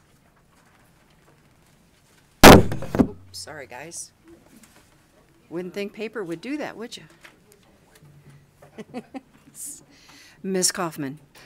Thank you, Madam Chair. Assembly Bill 321 as amended makes various changes to the Nevada election statute. The bill replaces existing laws concerning ballot for absentee voters, mailing precincts, and mail ballots with new provisions that require mail ballots in all elections. An opt-in provision is available for any active voter who prefers to not use the mail-in ballot. I would note that the Secretary of State provided a fiscal note of approximately $6.8 million in fiscal year 2022 and $6.3 million in fiscal year 2023. However, during testimony today, Susan Brown, the director of the Governor's Finance Office, indicated that the ballot stock that was purchased for the prior election estimated cost was approximately $3.9 million, which is approximately $1.7 million less than the $5.7 million in each year that was identified in the fiscal note. There was also discussion related to the need for ballot drop boxes, as these were previously furnished to the counties, in addition to discussion related to the media campaigns. Accordingly, if the amount for ballot stock were reduced to $3.9 million and the expenditures related to ballot drop boxes as well as voter education outreach were eliminated, the costs associated with this would be reduced to $6,286,844 in fiscal year 2022 and $5,998,138 in fiscal year 2023. Committee members, any questions on Assembly Bill 321? Hearing none, with the change in the fiscal note,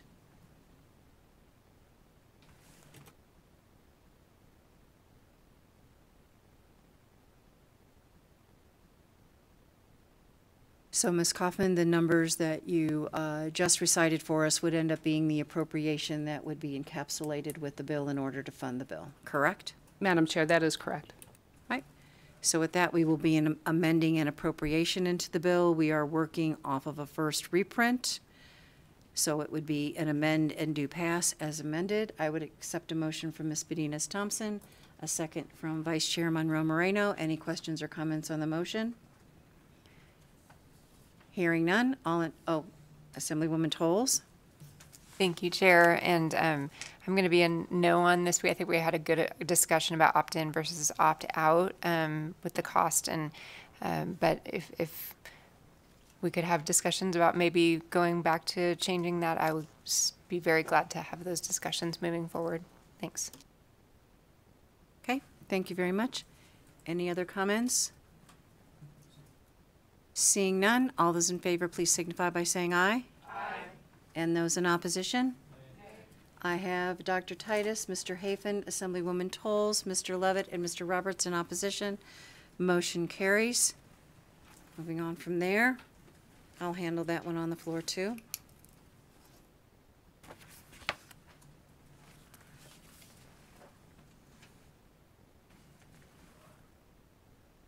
Ms. Kaufman, the next bill would be Assembly Bill. No, we have 370. We have the ones from today. Yeah, just do them in order. That makes it easier. Thank you very much. Thank you, Madam Chair. Assembly Bill 371, as amended, extends provisions relating to bullying and cyberbullying to additionally prohibit and address discrimination based on race. Further, among other items, the bill requires the governing body of school districts or charter schools to categorize an incident of discrimination based on race as a racially motivated hate incident. I would note that there were fiscal notes originally provided for. However, with the amendment on the original bill, the fiscal notes were removed. And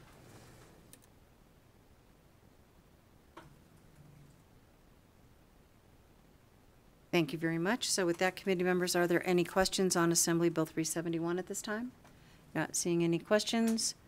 With that, let me make sure. 371 is a first reprint, so this would be an amend and do pass as amended. I'll accept a motion from Vice Chair. I'm sorry? is there an amendment? I think it's just a do pass as amended. Oh, do pass is amended. I'm sorry. I apologize. So we are working from the first reprint. The motion would be do pass as amended from Vice Chair Monroe Moreno, a second from Ms. Benitez-Thompson. Any questions or comments on the motion? Hearing none. All in favor, please signify by saying aye. Aye. Any in opposition? Hearing no opposition, passes unanimously of the members present. Ms. Miller, you can handle this one on the floor since it's your bill. Thank you, Chair. With that, I believe we can move to Assembly Bill 382. What did you have next? Yeah. Assembly Bill 382. The education loans bill. You just heard it, the loan bill. Oh, I'm sorry. I'm sorry, we missed it. Yeah, that's good. Get her done.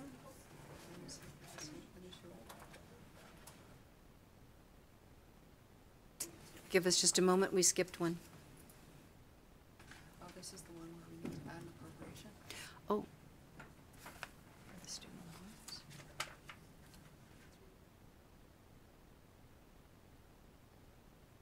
Post-secondary education. That's right. I apologize. That one has to have an appropriation added to it, so we'll need to do that. We need to make sure we have the correct number. I apologize, Ms. Kaufman. I had marked that down incorrectly. So with that, I believe we can go to Assembly Bill 411. Thank you, Madam Chair. Assembly Bill 411 requires that the regulations adopted by the State Board of Agriculture, State Department of Agriculture for motor vehicles allows the sale of motor vehicle fuel containing not more than 15% of ethanol by volume. I would note that there were fiscal notes on the original bill. However, based off of the amendment that was provided, those fiscal notes have been, or the fiscal impact has been removed. Okay, thank you very much. Are there any questions or comments from committee members at this time? Seeing none. Cannot find that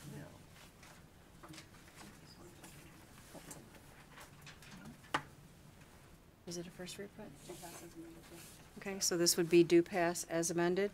So the motion for Assembly Bill 411 would be do pass as amended from Ms. Monroe Moreno. Second from Ms. Benitez-Thompson. Any questions or comments? Hearing none. All in favor, please signify by saying aye. Aye. Any in opposition? I have an opposition from Dr. Titus, Mr. Hafen, Assemblywoman Tolles, Mr. Levitt. In opposition, motion carries. we'll go ahead and have the Assemblywoman carry that bill on the floor. The next bill is Assembly Bill 422. Thank you, Madam Chair. Assembly Bill 422 requires the Secretary of State to create a centralized top-down database that collects and stores voter pre-registration and registration information for all counties. County clerks must use the database to collect and maintain records of voter pre-registration and registration.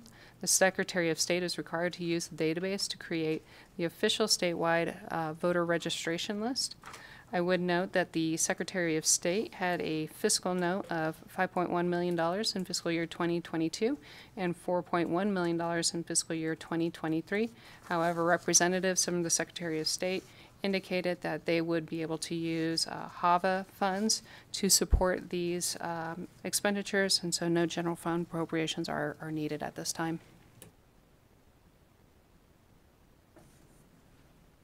Thank you very much. So with that, committee members, are there any questions on Assembly Bill 422?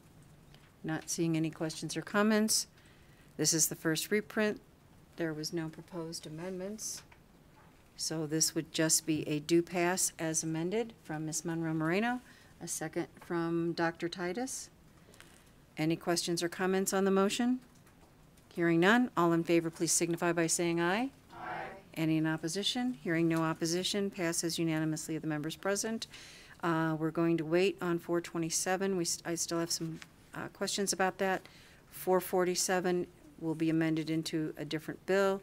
Our next bill will be SB 450, and then committee and Ms. Kaufman, I have been notified that the fiscal concerns on Assembly Bill 486 have been addressed through an email from Justice Hardesty.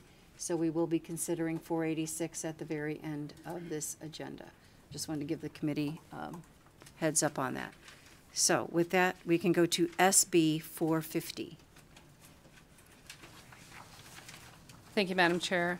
Senate Bill 450 provides that with existing law, the existing law authorizes the Board of Trustees of a school district to issue general obligation bonds to support certain specified purposes related to school facilities if approved by qualified electors in an election. If such a question for the issuance of bonds for a school district has been approved by the voters, existing law authorizes the Board of Trustees of the school district to issue general obligation bonds for one additional period of 10 years without any further approval by the voters of certain, if certain conditions are met.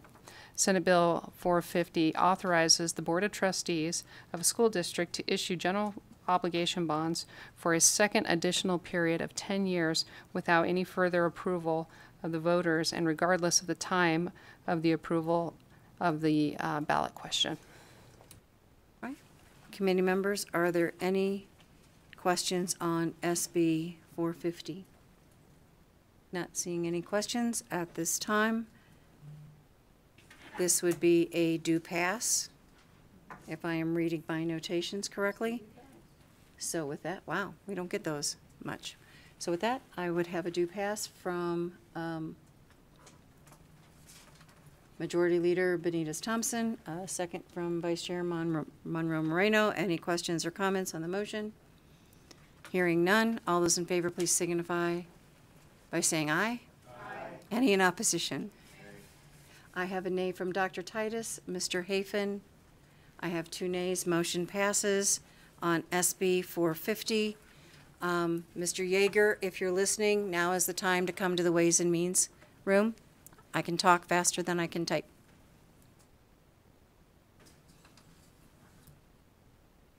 We're just going to wait for him because I want to make sure we have a complete record for the amendment that Justice Hardesty sent over. It was late in the process, but I don't want to slow this down a whole day just to verify an amendment. So I have Ms. Portland and Mr. Brown. We're just waiting for Chair Yeager,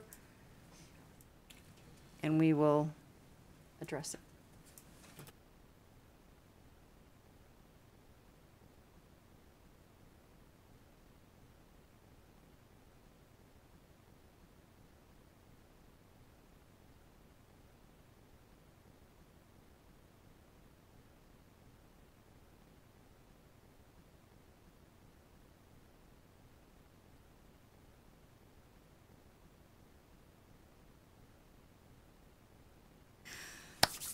Chair Yeager, nice to see you. Welcome to Ways and Means After Dark. We're not at Ways and Means at midnight yet, so you're ahead of the curve. So, Chair Yeager, Assembly Bill 486. If you would give us a brief update on the, and I'm losing my voice, I apologize. If you would give us a brief update on the amendment that was proposed by Justice Hardesty to deal with the fiscal notes that arrived after the hearing, to make sure that everyone was on the same page as we move forward. Thank you, Chairman.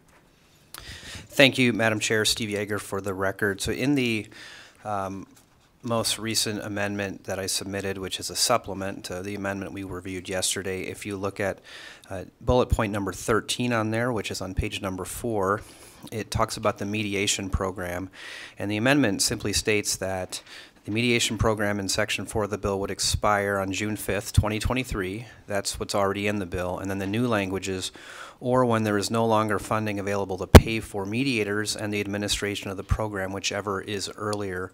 So in conversations with Justice Hardesty, I think that does satisfy his concerns that they might run out of money to fund the mediation program prior to June 5th of 2023. Although in candor to the committee, I think there will be additional federal funding available, but obviously we can't count on that. But with that amendment, Justice Hardesty indicated to me in writing that that would take care of their fiscal note on the bill. So thank you very much, Chairman Yeager, and thank you for being one of the people in this building that doesn't want to spend the money we don't have yet. We do appreciate that. So, committee members, are there any questions of Mr. Yeager at this time? Seeing none, so that would be encapsulated in the current amendment that was proposed yesterday. Steve Yeager for the record. Madam Chair, just so I can be clear, there was an amendment that was submitted yesterday, and then there was some supplemental language added to that amendment, which I think the committee has in front of them, but just so we're clear on the title page of that amendment, it says submission after May 24th hearing, and it is dated May 25th, 2021. So that would be the amendment that I would request that the committee process.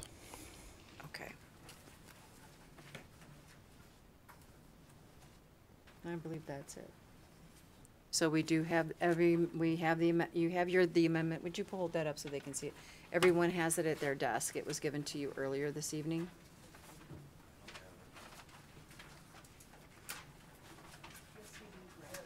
The dates in the left-hand corner.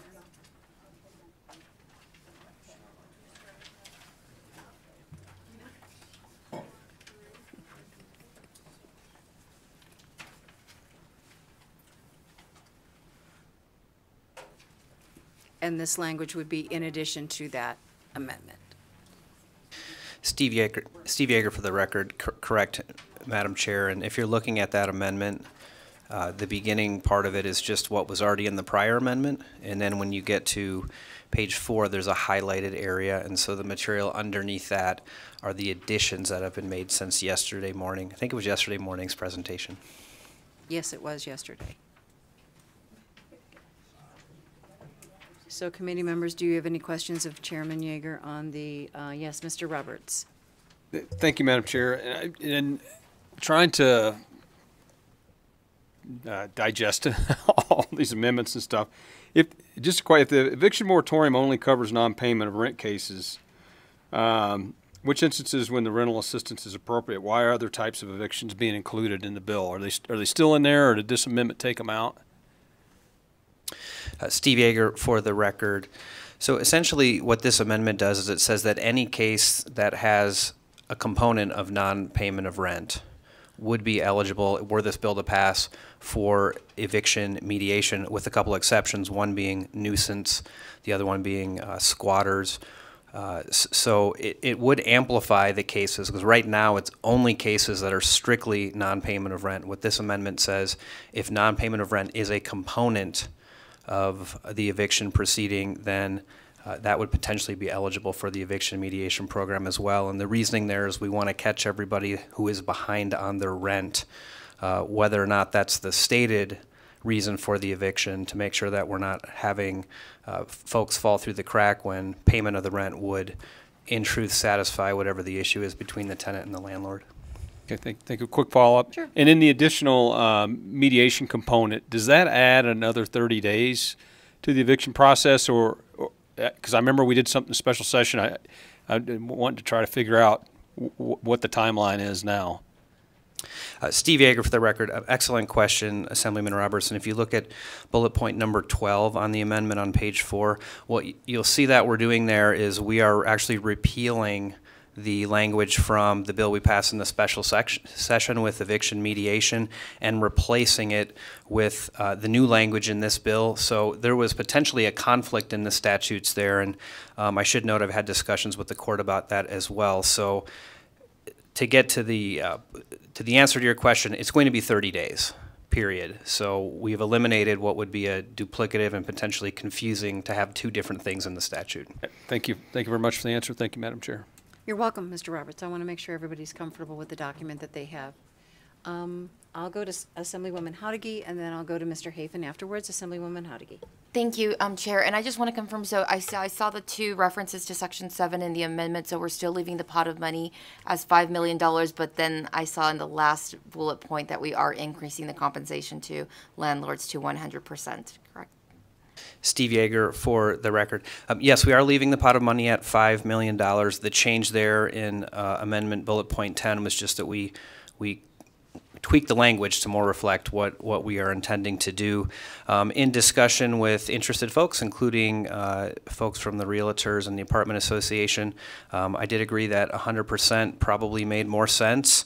And again, I heard the concerns from the committee about whether that $5 million was going to go far enough. I think this is a start, and certainly have my commitment with my legislative colleagues, were this bill to pass, if that money is not adequate, to try to find some additional funding, hopefully from the federal government, to be able to replenish those funds and make as many landlords whole as possible.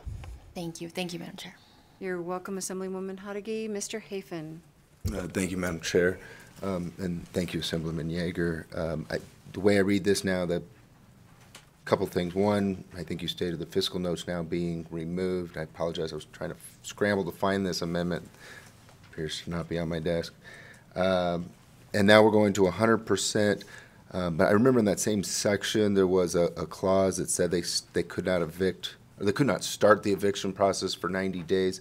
That's not changing in this amendment. That's still going to be in the language. Steve Yeager, for the record, that's correct. That would still be in the language, but just as a point of clarification, that's only if the landlord chooses to avail him or herself of that $5 million relief money, and if they get that money. So, for instance, if they don't want that money and they just want to evict flat out, they can do that. So there would be the option, but if they choose to avail themselves of the $5 million unrestricted funds at 100% of back rent, then they'd be agreeing not to initiate eviction proceedings for 90 days.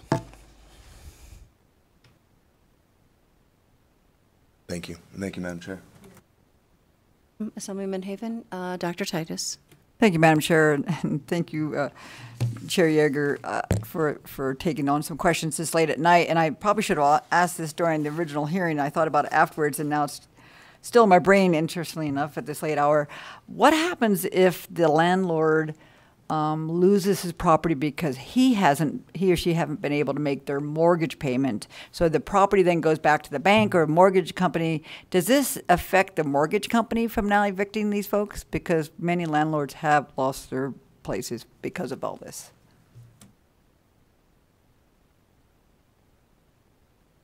Madam Chair, Steve Yeager, with your permission, I may have to phone a friend on this one. Bailey Bordelin, for the record, representing the Nevada Coalition of Legal Service Providers. Thank you for the question. So I want to be clear that to date that has not happened in Nevada because the governor's protections specifically have an exception for a foreclosure situation. So what we have built into this structure here is similar in that if it's not appropriate to avail yourself of the situation can be reviewed by a judge if the landlord files a motion to place the case on calendar. So if there was a situation that the court needed to take into consideration, they would be able to do that.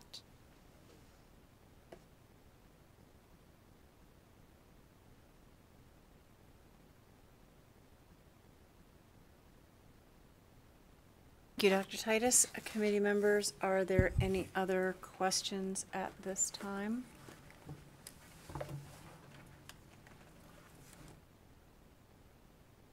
Not seeing any other questions. So with that, thank you very much, Assemblyman Yeager, for being here to walk us through the amendment that you had on your desk with the additional language dealing with the fiscal notes that did arrive, so that we'll make sure that money is used to the extent that it is available. When it's gone, knowing full well that there might be federal dollars available at another time. So this would be an amend. First reprint? No, this was straight to us. That's correct. This bill came straight to us. So this would be an amend and do pass. Are there any questions or comments on before we move forward? Seeing none, I would accept an amend and do pass from Assemblywoman Hodeggy, a second from Ms. Benitez Thompson. Comments? Hearing Mr. Hafen.